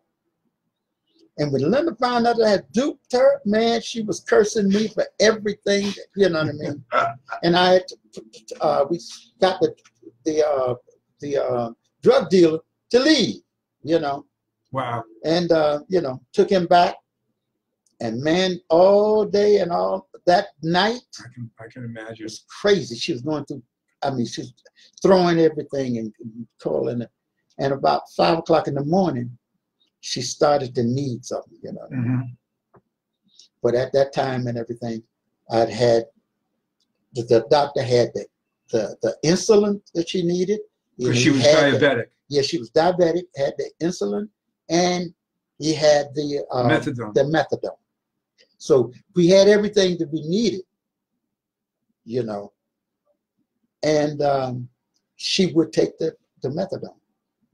So we had the door locked and everything, you know. So we were down there for about 3. Nobody knew where she was. I had kidnapped her. But she was down there and she was still going crazy and stuff and doing different things. And then after about a week and a half, she started to become Linda again. That's what methadone will do to you. Right. It gives you a chance to, it takes the pressure off you. Not Correct. Worrying about being sick. Right. Gives you time to think. Right. And she was taking the insulin and was giving her orange juice and we was feeding her the right way and everything. And then she said, "So George, I am so glad you did this." Her brother, nobody knew where she was. Everybody, you know, they had the cops out looking for her. It was crazy. But we was down there, man, and then we could open the door and she could go out for fresh air and everything. And anyway, and if she couldn't get out of there, even if she tried, because we were so far back in there. But we didn't have to keep the door locked or nothing and everything. And man, she began to be Linda again. She said, I need to go back out on the road. I says, "Linda," I says, "if we take you back out there, you can't have your brother with you." "Oh no, he's got to be with me. My brother has to be." I said, "It's that bad environment." I said, "You're gonna go back into that same stuff again." She says, "No, George, I'll stay away from it and I'll do this and all." So after about a month and a half, I called Queen's booking agent and I forget the lady's name. I say, "Linda is ready to go back on the road." So I got the group, but the band and everything back, and we put her back out there on the road. And the band was at Richard T. No, they were just in the studio. No, I had gotten musicians that I was paying. They were on salary. Yeah. Yeah. Anyone known? No. Just right. Regular old musicians. Right. But when you recorded Linda, you had the most amazing musicians ever. Richard T. That's right. Eric Gale. Bernard Purdy. And Pretty Purdy. Yeah, all of them. And Linda did every song in one take. Every song that I ever done with Linda, she did it in one take. That's amazing. Great singer. Great. Do you know how much money is spent in studios? Take 55, take 120, one take, and it was done. That's right.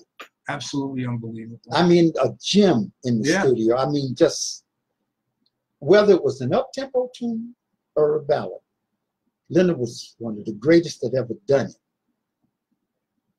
So, all right, so now she's back on the road again. Right. You called Queen's booking. And I called Queen's booking it, and they booked her. Soon as she was back, man, the jobs was everywhere. You know what I mean? And the night before Linda passed, she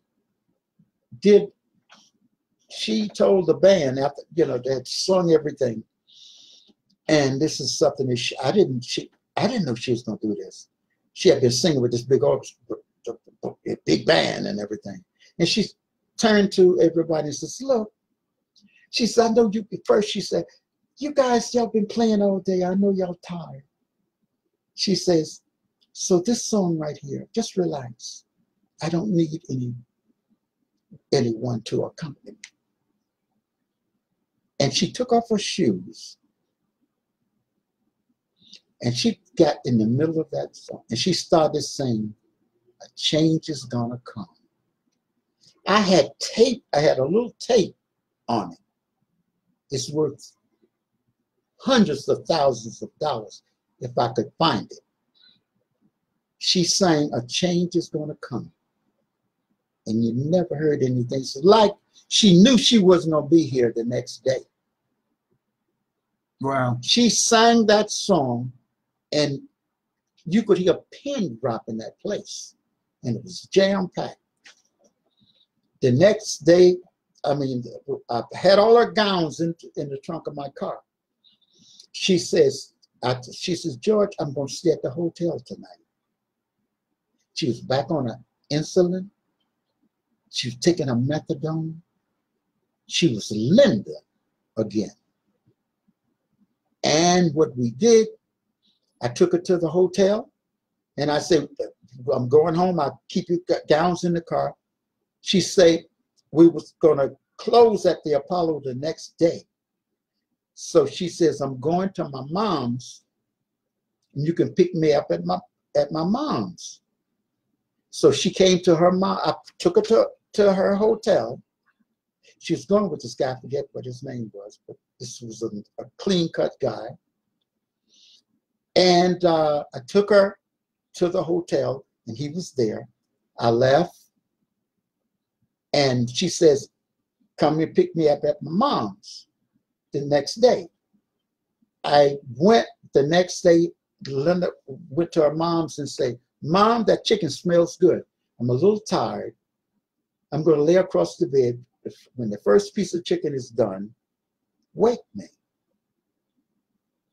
And when she went to sleep, she went into a diabetic coma.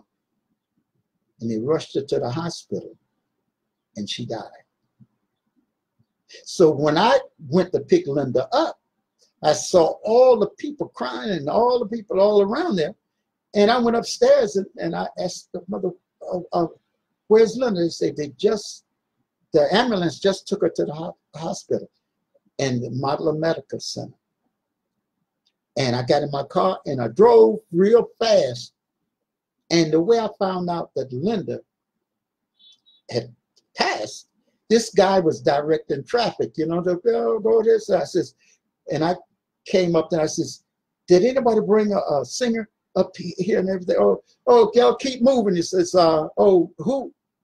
That girl, Linda? Oh yeah, they just wheeled her up to the morgue. That's how I found out that Linda had passed. So I ran in there and a doctor was there.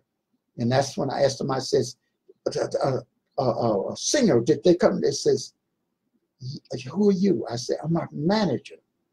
He says, come with me. And then he took me in an office and says, I'm sorry, she's deceased. And I say, I got to see her. She says, are you the next of kin? I says, no, I'm the manager. I said, but I have to know that she is, you know, she's deceased, because I'm the one that's got to tell her mother, you know what I mean, that she's deceased. And that's when they took me down to the place, and then they pulled her out. And Linda looked like she was just asleep. And then, you know, they pulled her back, and I went to her mother. And I had to tell her mother that Linda had passed. I mean, you're talking, boy, that was something. And, you know, at her funeral, I mean, the lines and lines was around that church. Aretha was there? Yeah, Aretha sang. Aretha sang? Yeah. Do you remember what she sang? No, I can't remember. But it was something. But an artist like Linda Jones only comes around once in a century, man. Because Linda is the only artist that on every word she bent every word she said, that had the word had a meaning. Yeah, you could tell. You know, that's for sure. She was really good, and all over the world, the people loved Linda Jones. You know, but you know, she was here. She died at 20, I think it was 26 years old. That's too young, man. Yeah, that's too young. Damn shame, man. Yeah. I can imagine what she would have done. Oh. Right? She died with, we had For Your Precious Love. Right. How'd she wind up on Turbo? Well, because she was originally on Loma. Yeah. And Warner Brothers. Yeah. And Warner Brothers wasn't paying any money in the whole bit, so we left. And you went to Turbo, that was part of All Platinum. All Platinum, Sylvia Robinson. Right. And you did the same songs over again. Well, right. A lot of them. Yes, we did. And the Turbo versions were rougher. Yeah, sure was. There were a lot, you know, she was really getting down. Right. On the Turbo versions. Correct. Right? Yeah. You just let her loose. Yeah. Right? Yes. Yeah. She's a monster. Oh, yeah. A monster singer, man. Like you said, once in a lifetime. So after that, what's next? The Escorts? Are the Escorts next? Well, Or you still working with the OJs? You know, I was finished the OJs, and but Linda Jones' brother, I was doing the OJs during the time Linda had came. So here's the connection. Yeah. Here's the connection. Yeah, Linda came to me, and I was doing the OJs in the studio. She says, George, John, my brother is singing in a talent show at the prison, the Rahway State Prison. I want you to go down there with me. Yeah. So I said, okay. I said, I'll go with you. Wait 1 second. We got the Chancellor of Soul, my brother, Mike Boone. How you doing, Mike? Mike says he was there at the Apollo Theater for Linda Jones's last performance in March 1972 for his sister's birthday. It was very sad. George was the band leader that night. You the band leader that night? So Mikey knows what he's talking about. Yes. And took Reuben Phillips' band. Correct. Correct. Yes. It was a Joe Tex review show. Correct. You know what he's talking about. Chancellor of Soul. They don't call him the Chancellor for nothing, man. My boy. Another good friend of mine, Mike. Yeah. I know Mike same amount of time I know you. Oh, yeah. 26, 27 years. That's amazing. There's another guy who knows everything, up and down, back and forth, inside out. Yeah, he does. He knows a lot, man. Right. So Linda's brother was... Yeah, he was performing at the talent show in the prison. He was locked up. He was locked up. What did he get locked up for? Raping a school teacher. A male school teacher? Or a female? A female school teacher? Yeah. Oh, so he was just a cross-dresser, but he wasn't... Oh, wait a minute. No, this is another brother. A different brother. Yeah. Oh, okay. There were a lot of Joneses. Keeping up with the Joneses. Yeah. All right. There was a lot of sisters and brothers. She had a lot of sisters and brothers? Yeah, and they all could sing. Wow. They all could sing, really. I mean, they could sing or they could sing? They could sing. They could, But you never got involved? Well, Linda, no. That was enough? That was enough. Yeah. Yeah. But so I took my wife and Linda Jones, and we went to the talent show at Rahway State Prison. So all these groups was coming across the stage and everything. I was very, very but I was, what you call it? Bored? Bored. That's the word. Mm-hmm. I was bored. And then this group came across the stage, say, now, ladies and gentlemen, we give you the Escorts. So they came across the stage. And the reason why they call themselves the Escorts in a maximum security prison, a convict has to be escorted everywhere he goes. So that's where they got their name, the Escorts. So now we give you the Escorts. So this group came across and they started singing. Got them little goose pimples on my arms. I said, wait a minute. I turned to my wife and I said, honey, I want to record them. My wife said, do you know where we are? She said, we're in a maximum security prison. I said, yeah, I know, but I want to record them. So after they finished, you know, they let us mingle and stuff with them and have coffee and cake and all. So I told the warden, went over to the warden, I said, sir, my name is George Kerr. I'm a professional record producer. I said, I'd like to record that group that you got. And he said, you can't. And when he said, I can't, a flashback came in my Who told head. you years ago, never say can't in front of me? Richard Barrett. Richard Barrett. He got mad at you too. Yeah, I was coming off the road and I was hoarse. And Richard said, I want you to sing this song, George. I had been rehearsing Faithfully Yours. With the Imperials. Yeah, with the Imperials. And he said, I want you to sing it. I said, I can't do it. I said, I can't do it, Richard. And Richard turned to me and put his finger on my nose like this and pressed his finger against my nose and said, don't you move, you little bastard. He says, don't you ever use that word can't around me. He said, do you hear me, George? Don't you ever use that word can't around me. Tears started to come out of my eyes. He said, now you get your little black ass behind that microphone and you sing. See, now we're leaving out a lot of stuff that you guys are going to have to. Yeah, right. You're going to have to buy the book to find out, which is well worth it because it talks all about George's years as the lead singer of the Imperials, replacing Little Anthony, and you can find out a lot of juicy stuff about that. So there's still plenty left in the book to go out and buy it. Okay. Yeah. So yeah. Now you're down in Rahway State Prison. And you remembered what Richard Barrett said to you. Richard had told me. And then I remembered that. And I said, I had taken can't out of my vocabulary. Now, if this warden would have said anything other than can't, maybe I wouldn't have done what I did. But he said can't. And I said to myself, ain't no word can't. Richard Barrett said there ain't no such word as can't. So to make a long story short, took me 2.5 years to get into the prison. After 500 or more letters, me writing to the prison officials to get permission to get in there.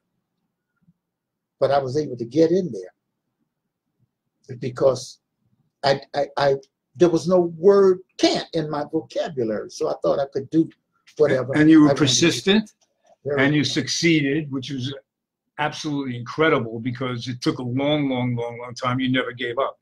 That's right. Never gave up. Made history 3 times. Made history, right. And you had called all the news channels and everything like that? Oh, yeah. Right. I called them and told them what I was going to do, and all of them was down there. And they had all the TV trucks were down there. TV trucks and everybody interviewing was down you. Interviewing me. Who was the guy that interviewed you? Roger Sharp, Tony Guide, and Roger Sharp from ABC and NBC. All of the big networks were there. Right. I told them I was going to make history. And you did. That was historic. You went actually inside.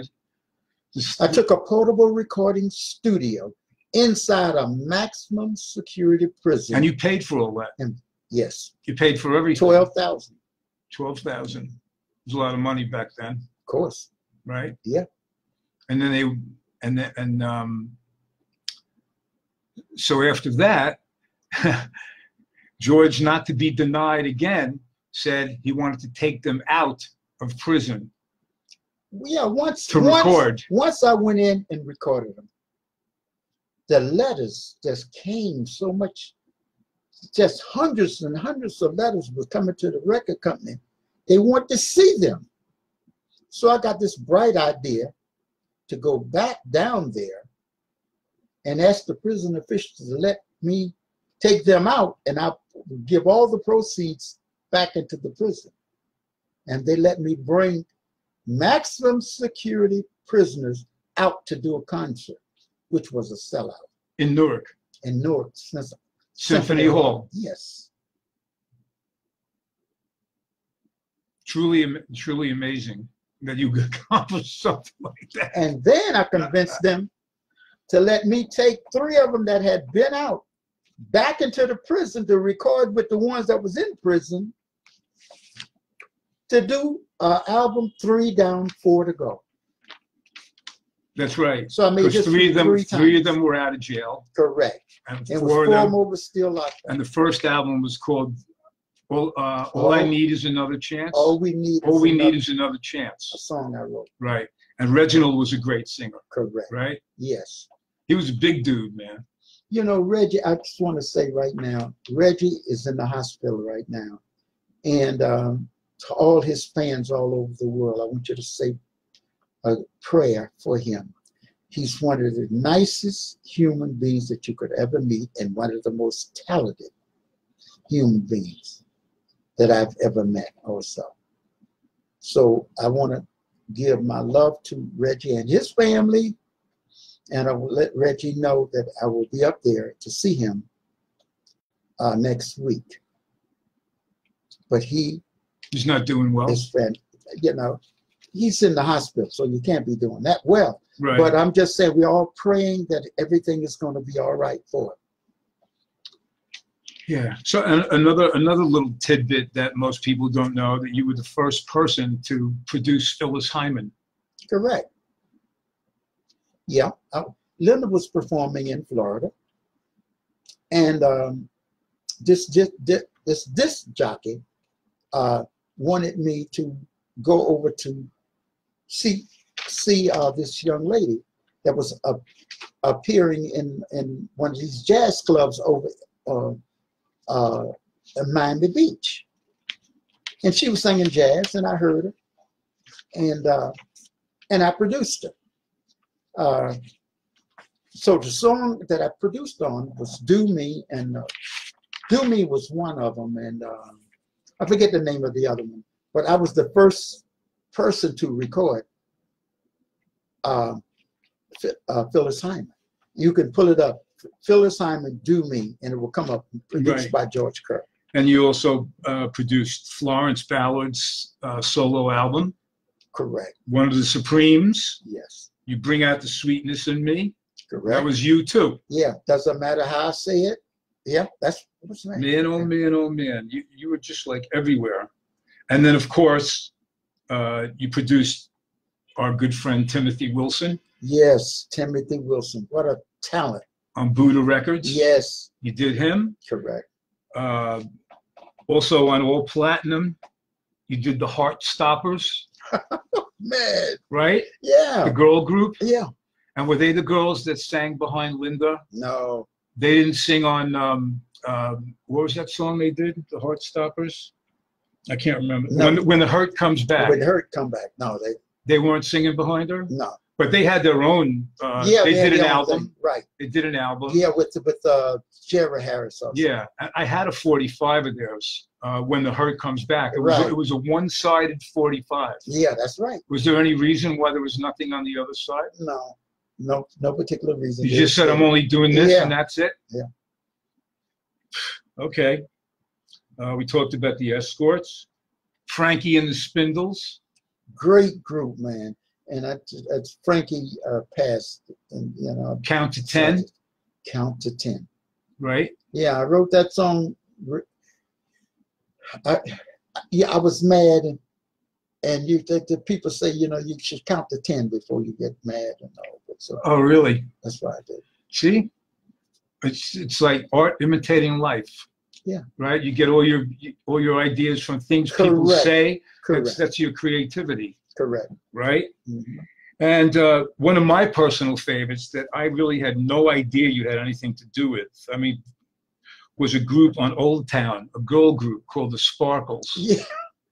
Yeah. Right. Yes. Man, you're going way back. I mean, you were everywhere, man. There was no stopping you. You were like all over the place. I didn't know I was doing this. Absolutely, you know, incredible, absolutely incredible catalog of work. Who else? The Persians on ABC. Yes, that was a great group. Persian was a great group. Which cut did you do with them? All of them. Everyone that they did. Too Much Pride? Of course. And all that stuff? Yeah. And they were also on GWF? Was it yeah, GFW. Right? GFW, something yeah, like that. Yeah. You produced them on that label too, Correct. right? Correct. Where'd you find them? I think, if I'm not mistaken, they came out of Baltimore too. Baltimore. I think so. Yeah. There was a lot of good groups came out of Baltimore. The Original Moments came out of Baltimore. Sure, yeah. Right, with Mark Green. Right. That's right. Right. Correct. He did the one song and he was gone. Right. That's Not on right. the outside. Correct. And he was gone. Right. And then they got Ray Goodman and Brown. Right. Right. What's his name? Billy Brown. Right. Who was in the Broadways. Sure was. On MGM. That is Going, right. Going, Gone. That's right. Not to be confused with the Going, Going, Gone that you produced on the OJs. Right. Right? Right. Yeah, I was talking to Billy one time about that, man. I mean, it's all connected, man. Yeah. It's the whole thing is all connected. So you produced the OJs, you produced the Hesitations. Correct. Is that any way to treat a lady? Is there a way to treat a girl? You bet it is. You did the Earls on ABC. That's right. It's been a long time coming. Right. Right? Wow. Man. Connie Laverne. Now that song, Connie Laverne, huge in the England. UK. Yeah. Well, yeah. Yes. Yeah. They love Connie Laverne. Hey, man. Yeah. They took all our records away from us, man. Yeah. They got all I our love records. it. I'm glad. You know what I mean? It wouldn't be for them. You know what I mean? It's oldie but goodies over here. Right. Music is music Right. over there. They kept people going, man. That's right. My friend Maxine Brown, Right. she's been going over there. I mean, you know, right. they've kept these people Correct. performing, and the people in England Right. are fascinated to see them. I went over, man, 2 years ago, and incredible. You sold 8,000 Love books. me, look, not 8,000. I wish I did. I better add that. Right. But I sold a few books, and you know, and you were signing CDs the books, signing and them, they treated you like a god. That is right. Right. Treated me beautifully. I love them. That's why I'm coming with this new song. I'm recording now. I'm in the process of recording Eban Brown, who was for 30 years the lead singer of the Stylistics. So I'm recording him now. I'm in the process of finishing that up for him. I got some great things on him. And this, my new Richie T and Bert Keys, his name is Rob DeNoise. I mean, and he is so talented. Well, he's got to be if you're comparing him to Richard T. Did you hear what I said? He is as talented Wow. as Bert Keys and Richie T. That's a mouthful. And he is with me writing with my daughter, Sandy. My daughter, Sandy, is a great writer, man. A great writer. And Noah's is a great arranger, producer. He's everything. So when's this coming out? We're finishing it up, and we're going to try to get it done before he go to Tokyo. In 6 weeks, we're going to try to get something on him, but we're in the process. That's of doing exciting, man. and it's going great. So you also did Ben Aiken. Yeah. Satisfied. Yes. Right. That's right. Man, you're going way back. And you did the Parisians. The Parisians. The Parisians. Right. What is a Parisian? I don't know. They just had that name, and I recorded. Yeah, that's now a big, those records is people overseas know. Yeah, well, that's a big talking. northern record, Love on a Sure Rampage. is. Yeah, that's right. And you wrote that too, right? Yeah. Sheesh. Unreal, man. And Lorraine and the Delights. Which one? Baby, I Need You. Oh yeah, Lorraine yeah. and the Delights. Right. Oh, right. Man. Yeah. The list goes on and on, man. I did too many songs. Yeah. Well, you didn't do too many. You should keep going, man. Lonnie Youngblood, my buddy Lonnie. Sweet Sweet Tootie. Sweet Tootie. Yes, big hit. Right? Yeah. That was great on Lonnie, Turbo Records. yes, right. And then you got, how old was little Tracy Kerr when you recorded her? She's 9. When you recorded your daughter doing We've Got a Good Thing Going. Correct. Also done by Michael Jackson. That is right. That's why I did it. Right? And she loved Michael. She loved Michael. She loved Michael. And she did, the song was a smash in Baltimore, Washington, Philadelphia. We played Baltimore, was about 10,000 people was on that bill. And when they announced her, man, they went crazy because the record was #1 in Baltimore. And she went out on the stage. I directed. 9 years old. 9 years old. Sang, man. She sounded like Michael Jackson. Did you? Right? A little When Michael like was very young. Yeah. Right? Mm-hmm. Absolutely. And she wasn't nervous or nothing. She just, no, she had I your told confidence. her I was going to give her some candy. You know what I mean? So, the people screaming for her. And she said, where's the candy? She wanted the candy. She wouldn't care nothing about them. That's adorable. Mm-hmm. And all the Linda Jones stuff, Jackie Montreal. Yeah. Doomed by Jealousy. Yeah. Right? The Isley Brothers. It Moves Me to Tears. That's crazy. Right? Yeah. You know, when this video is over, man, like, you guys play it back, and if you don't know some of these songs I'm mentioning, you could probably check them out on YouTube. They're just, amazing stuff. Troy Keys. Love Explosion. Love man. Explosion. Really nice. Which is how we met.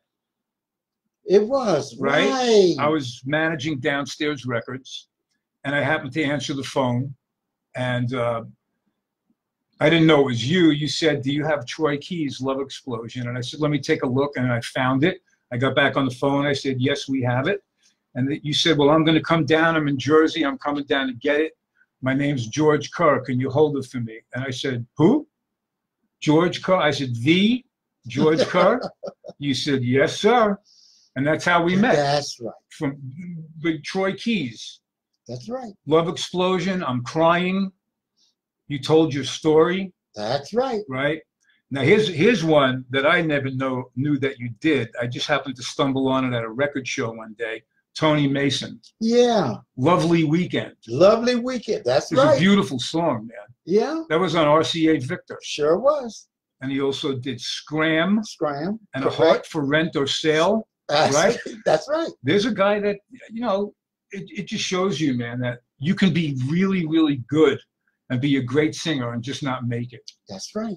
You gotta have luck. That is right. And you gotta be in the right place at the right time. It's like a perfect storm. That is. Everything has to come together perfectly. Correct. Or you won't make it. And Lord knows that there's many, many, many more people out there with talent. Correct. Than there are that are making it. That's Only right. a tiny, tiny percentage of people really ever make it big. That is right. And it's a sad thing. It is. And we're not done yet. How about the High Keys on Verve? Wow, that's right. Living a Lie. That is right. That's Troy Keys. Yeah, right. He also did something on Atco, too. Kind of a corny song. I can't remember the name of it. But the High Keys were on Atco as well. That wasn't you, right? Yes, I did do High Keys. On Atco? Some things on High Keys. Okay. Yeah. I guess that's why they call it the High Keys, right? Troy Keys. Yeah. The Fashions.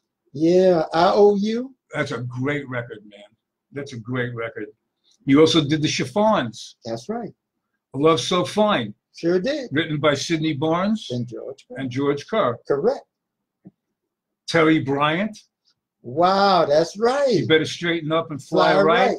Oh, man. And the list goes on and on and on. Yeah. Terry Bryant, Everything's Wonderful. Everything's Wonderful. And I also did that on Florence. Florence Ballad, right. Shirelles, you got the Shirelles. Sure Last did. Minute Miracle. Wow, man, now you know all of these things. Yes. Sharon Soul.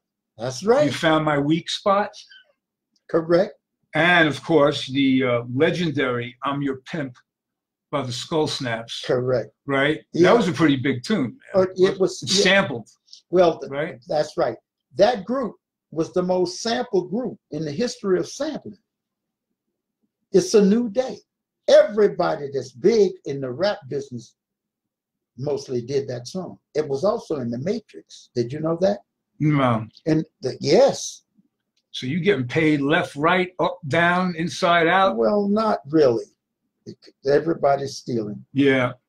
Who else? Sandra Phillips. Right. World Without Sunshine. Correct. They love that song overseas. Yep, man. Top Shelf. Top Shelf. Give It Up. Give It Up. I mean, like one monster historic song after another. You're prolific beyond prolific, man. And you know, the shame is that the only people who really know you are the people who know of soul fans, right, and know about the business. You know what I mean? They know you. Yeah, oh, yeah. It's not like Justin Bieber, who the whole world knows, and you know he's whatever. You know what I mean? Like you're somebody that needs to be known, not Justin Bieber. You know, and the happiest +4, the happiest girl in the world. Right, right. You get this from, man. The Persians, I Don't Know How. And then forget about it, man. How about Debbie Taylor? Debbie was another good singer. She was on a bunch of labels. Good. Yeah, sure was. She was on Decca. Mm-hmm. And yeah, I had a few records by Debbie Taylor. Chuck Armstrong. Yeah, Chuck. Yes. She Had the Right. That's right. Here's one. Just Bobby Hill. I Want to Be With You. I Want to Be With You and the Children. Same label as Top Shelf. That is right. Lolo Records. That's right. Right? Yep. Barbara Jean English. Correct. I'm talking to Barbara Jean now. Right now. Oh, really? Yeah. I was with her one night at a party down in Washington, D.C. at the Smithsonian Institute. Oh, yeah? Yeah. And she grabbed me and kissed me on my face. And I couldn't believe it, man. I think she had a couple drinks. And she just grabbed me and gave me one right on the lips, man. Wow. Yep. She sang with the Cliquettes. That's right. She sure did. That's right. Yeah. Alice Clark. Ooh, Alice. Yes. You Hit Me. Right where it hurts. Right Where It Hurts. That's a big song over there. Yeah, sure is. I did it also on Kim Weston. Kim Weston, too. Mm-hmm. And how about the Queen of Gospel, Albertina Walker? Albertina, that's one of the greatest experiences that I had to produce Albertina Walker. I would have loved to have been there, man. Because I just love her, man. I wrote a song special for her, Love Is God. Love Is God, right. And you recorded it, didn't you? Yes, I did. On this album right here? I sure did. Right? I sure just did. happen to have it right here. Here's the CD. Let me. If This World Were Mine. That's right. Love God Almighty. Mm-hmm. There's George sitting on a hill in Central Park. That's Central Park. Central Park. How did you know that? I know everything, man. You sure do. I was following you, bro. Oh, okay. I was following you all over the place. Okay. And this is a nice CD, man. You do You got that. If This World Were Mine, How Can I Get Away? We forgot about Derek Martin. Man. Derek Martin. You know who wrote that? How Can I Get Away From Me for a While? My wife. Get out. No, she wrote that. Wow. And she wrote that song by the Skull Snaps. What was it? I can't. She'll kill me. I can't remember the song. Is she watching now? Yes. Maybe she can type it in. But Derek did a great job on it. Oh, man, let me tell you, I love that guy, man. I love that guy. He could sing. Oh, man, he was a phenomenal singer. And I actually became friends with him because he called Colony Records one day. And we were talking, and he goes, this is Derek Martin. He says, I live in France. He's over there in France. Wow. That's where he is. He's living in France. Yeah. And he said to me that he needed his old recordings because he was working with Teddy Randazzo's wife. You're kidding. Yeah. And they were supposed to put out a CD. Oh, okay. A new CD of Derek doing. Okay. See, there's another guy, Teddy Randazzo, man. I mean, that guy he is as prolific as great. you. Oh yeah, What a great songwriter, man. Great songwriter. And his writing partner, Bobby Weinstein, who's a Uh-huh. friend of mine that I speak to on Facebook all the time down there in Florida. Mhm. Those guys together, man, they were just They were great. incredible. Yes. But Derek said, I'm looking for my old recordings, man. He says, because they That's want, amazing. Teddy Randazzo's wife Right. wants to hear them. Oh wow. So I had all his records, man. I had Mm. all his 45s. And I recorded them and I sent them to him in France. That's great. But then I never, you know, he called me every time he called me, I missed his call, and I never found out what happened with him, Right. with Teddy Randazzo's wife. Tommy Hunt is over there. He went over there and stayed. Didn't come back to the States. Yeah, he's big over there, man. He also did Love. Edwin started. Edwin. He went over there and stayed. Yeah, hey, they were smart, man. They Yeah. love the American They singers over sure there, do. man. You're right. He also did Love Is a Hurting Thing on this album. Yeah. Right? Mm-hmm. You had a bunch of albums that you did, solo albums. But Steve, I never wanted to be A singer. I never wanted to be that. What I wanted to be was a songwriter, and Miss Ray Gordy showed me that I wanted to be a record producer too. So that's exactly what I wanted to be, a songwriter first, and a producer second. But you could sing, man. A little. Hey, let me tell you something, man. A little. I can carry a tune, Let me tell you. Oh, I left out another group, man. Remember I called you a couple of months ago and I said, did you do, I have a hard time pronouncing this name of this group, Serenadettes. Oh, the Serenadettes. Serenadettes. Yeah. They were a girl group. A little girls that group. You named after the Serenaders. I sure did. They were the female Serenaders. Correct. And they did this song on Enrica. That's right. Records, right? Correct. Correct. Called Boy. I forget that. Let me see if I got it here. Huh. Just happen to have the record right here. How do you like that? Let me show it to you first. Wow. Oh, remember that record? Yes, I do. It says Boyfriend. Wait a minute. That's right. Boyfriend. Boyfriend. Where's my goggles here? Boyfriend, written by Kerr and Martin. That's right. Who's Martin? He was one of the parakeets. Oh, that's right. You told me that. He was one of the parakeets that you were dueling with years ago in Newark. Correct. Wow. The Serenadettes with Teddy McRae and his orchestra. That's right. Out of New York City. And Enrico was, 1697 Broadway. Correct. 2 minutes and 10 seconds. It's a great record, man. Let me see if I can hold it up. That's amazing. Boyfriend by the Serenadettes. If you look real close, you can see Kerr and Martin. And this is a great record, man. I love girl groups, but you're really going back. As soon as I saw it, I said, that's got to be George. I said, what's a Serenadette? That's right. You know what I mean? It had to only be the Serenaders. That is right. And here's Ooh Baby, You Move Me. Wow, Linda on Jones. Neptune. That's right, Linda Jones on Neptune. And that was Kenny Gamble and Leon Huff. That's right. So that's when you did those monster recordings of That's When I'll Stop Loving You and I'll Be Sweeter Tomorrow. Correct. That's for me, that's one of the greatest 45s ever made.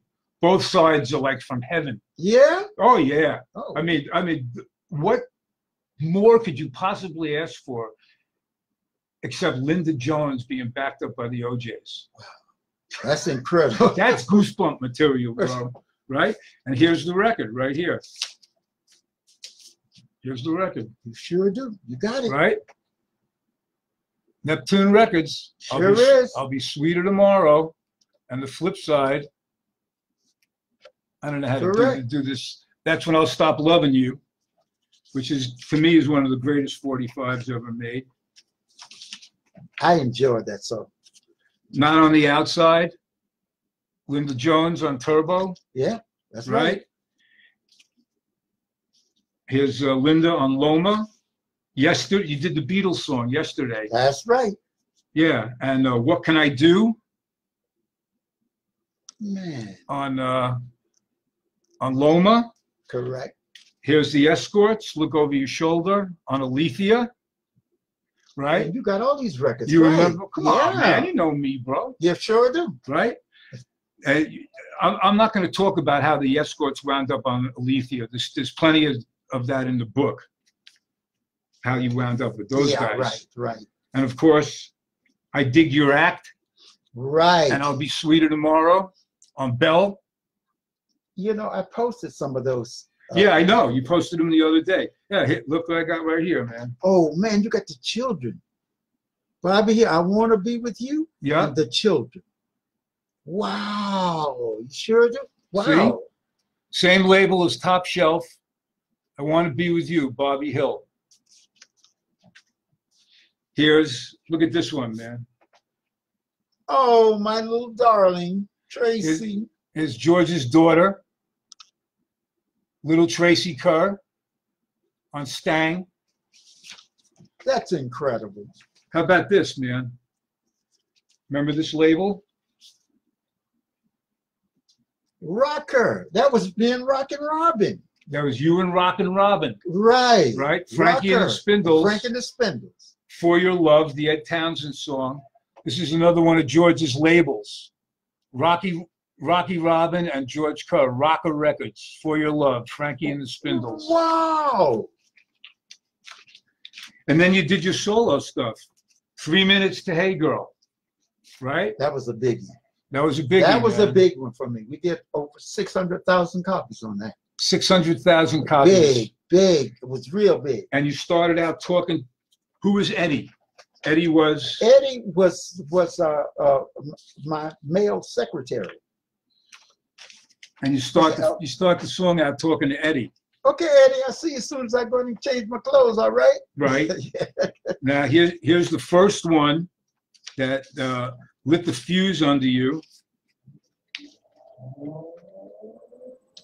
That is right. I have faith in you, baby. And if you look, I don't know if I can get it to be focused.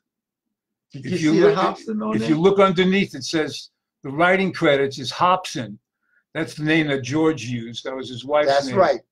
Yeah. W. Hobson. And the flip side is one of my favorite records of all time, SOS by Edwin Starr. Correct. What a record, man. Isn't that something? What a record. Incredible. I just have a few more. I mean, I have more in my shelves, but I only pulled out a few. Here's Kenny Seymour on Shout. Oh, yeah. Kenny Seymour. Right? Kenny Seymour was sang with George and the Imperials. Correct. Right? Mm-hmm. I've got the rest of my life to love you. Right. On Shout Records. Correct. Kenny Seymour. I think wasn't he recently singing with the Imperials or something like that? No, he passed. No, but I mean, he had come back and sang with the Imperials. He did. Yes, he did. Right? Mm-hmm. Yeah. And this is one of my favorites. On Shout. Yeah, that's right. Look what you took. Look what you took. Look what you took. Great. Right? Yes. Jeez. Super talent, man. Really. One of the greats. Thank you. Here's Love Is a Hurtin' Thing. Yep. Right, on All Platinum. That's right. Love Is a Hurtin' Thing on All Platinum. Single from the album. What about the Manhattans, man? We didn't talk about, how can we forget the Manhattans? That's right. On Deluxe? That is right. Right? Which ones did you do on the Manhattans on Deluxe? Did you do? The picture became quite clear was one. Yeah. Did you do Give 'Em Up? Yeah. Those Ray DeRouge and Billy Terrell, they wrote those. Right. Those two young white kids. Right. Ray DeRouge, I remember that. Right. Yeah. They could really write. Yeah. Here's one of my favorite. It's going to take a lot to bring me back. You did that one too? Of course. Wow. Oh, God. Absolutely incredible. If My Heart Could Speak. Oh, no, I didn't do that one. But that's this is one of my favorite Manhattan songs. Yes. If My Heart Could Carnival Speak. Then. Yeah. Oh, that Carnival stuff is yes. amazing now. Yes. Smitty. Oh, yes. And here's Troy Keys. That's right. Love Explosion, Troy Keys. Label after label after label after label, artist after artist. I never dreamt, you know, that I would be doing this much work, you know, with the, and there's more. There's more. There's more that, you know, I have on my shelves. There's more to be unearthed. Your catalog is absolutely astounding. Well, you know, astounding, really. I had a beautiful journey, you know, from West Palm Beach by way of Ocilla, Georgia, to Newark, New Jersey, to New York. To the world. To the world. To the world. Yeah. Yeah, and you know, like to the soul people in England and the people here, right. You're a true legend. Man. Yeah. You know. And really, and I just want to say I'm very, very glad that you wanted me to come over to do this. Oh, I'm glad that you came, man. To all our fans and your fans and all, thank God for you guys. And because, like I always tell the people, it's people like you that makes people like me. Right. You can't forget your fans, man. They're the ones who make you. They are the ones that make you. That's right. They're the ones buying your records. That is right. That is right. Right. So before we forget, we got to do this. This is George's audio book. George Kerr, Hypnotized by Music audio book. It's a beautiful, it's packaged beautifully, man. Let me open it up. This is a real nice package. Oh, man. Thank you. Very nice. You see, it's 3 CDs. And it's George. It's an audio book. It's George telling us basically what you just heard tonight with more added there. Nice back cover. Hypnotized is on the back. And it's great. It's really great. It's, you know, if you just want to sit back and listen to George talk, especially after today, you might want to hear it all over again, you know. And then there's the book called George Kerr, Hypnotized by Music. Hypnotized by Music. You can get that at georgekerrmusic.com. georgekerrmusic, one word.com. You can buy both the audio book and the hard copy cover. And let me tell you something, there's still plenty left. You know, I didn't want to talk about everything because then nobody would buy the book. You know, I mean, it doesn't matter to me, but there's so much more interesting stuff, tidbits and hot stuff that, you know, involved in George's life that it's certainly worth a read, and it's not that much money, you know. So I'm out of breath, man. I am too. I'm out of breath. So we'll say goodbye, George. Well, thank you very much, and I'm very, very glad to have come face to face with you all over the world. God bless you, and goodbye. Okay, my friend Nick says Ace Records should do a box set on George Kerr. Somebody should do a box set on all your stuff. Well, that's good. You know? No, that's a good idea. Yes, a great idea. It really is. But I think that this book could definitely be a movie. Because, I kind of think so too. You know, because George sent me an unedited copy of the book. And when I was looking at it online, it looks like a script from a movie. Because George writes, jump 2 years to Newark, New Jersey. The scene changes here, right? Right. It's kind of like a script, yes, right? But it all flowed. I'm glad you liked it. No, hey, it all flowed. It all made sense, man. Maybe you have a new career coming as a writer. Oh, wow. You know what I mean? But, I mean, they should definitely do some kind of box set on you, you know? My friend Maurice says, this was outstanding by the both of you, and God bless. Cassandra says, I love the interview. Stephen and George, thank you both. By George, right? Denise from Holland says, love you, George. Tamara gives you a heart. Ann Hardison says, thank you. Rick Jones, my buddy Rick, my Brooklyn homeboy, says, wow. Denise wants to know if the book ships overseas. Yes. It does. Yes. You could just go to georgekerr.com and PayPal that does it. Yeah, and I saw a comment somewhere. Willie Dynamite Bronx is in the house. My buddy Willie from Downstairs Records. Oh yeah, I didn't mention this. Thanks, Rick, because I was looking at all these Shout records, and when I said to you before, you definitely can sing. When I heard you do "Seeing Is Believing," Oh yeah. that blew me away, bro. Yeah. It blew me away. Linda did it, Yes. right? Right. But you did it better than she did. Come You on. were pouring your heart out, bro. Oh yeah. Yeah, you were saying, "Seeing is believing." I caught you with my own eyes, took you by surprise, right? That's right. Now that's your heart Yeah. just drops, man. But when you were singing it, you could feel the pain of somebody that saw someone with his own eyes and got taken by surprise. That's a monster, man. Seeing is believing on Shout Records. That's one you got to listen to if you haven't heard it yet. Blase. Let me see. Mike Boone says, "Hey Steve, the song is My Hang Up Is You." My hang up is you. That's right. That my wife wrote that. Right. On right. the Skull Snap. Right. Leave it to Mike. My hang up. Thank you, Mike, so much because I couldn't go home tonight. Yeah. And I see my buddy Blase Lismore, Michael.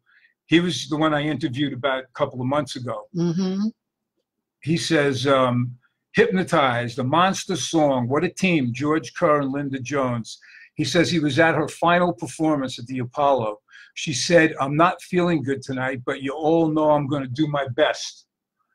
The next time I saw her was at her wake in Newark.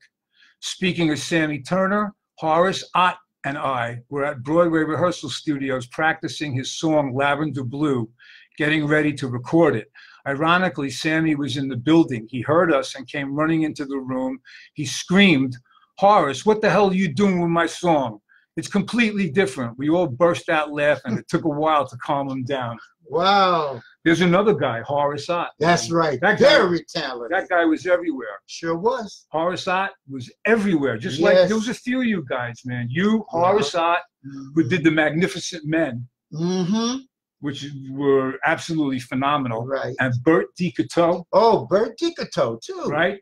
Bert used to come and see these guys. I was lucky, man. When I was at Colony Records back in the 70s, all these cats were coming into Colony. That's incredible. And I got to talk to Horace Ott all the time and Bert DiCoteau and everybody. That's man. incredible. It's incredible, man. Yeah. That, that was a great, great place. I really missed that store, man. I know. Besides losing a great job I had, it was like you meet, where do you meet these people? That's right. Right? Yeah. I mean, I met Aretha there, and the list goes on and on.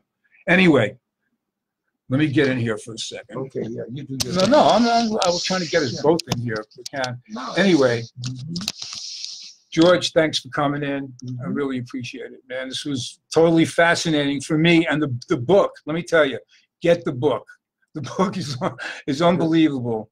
George was out in the streets punching people out, man, and carrying on and getting into fights. And, he was a tough dude, man.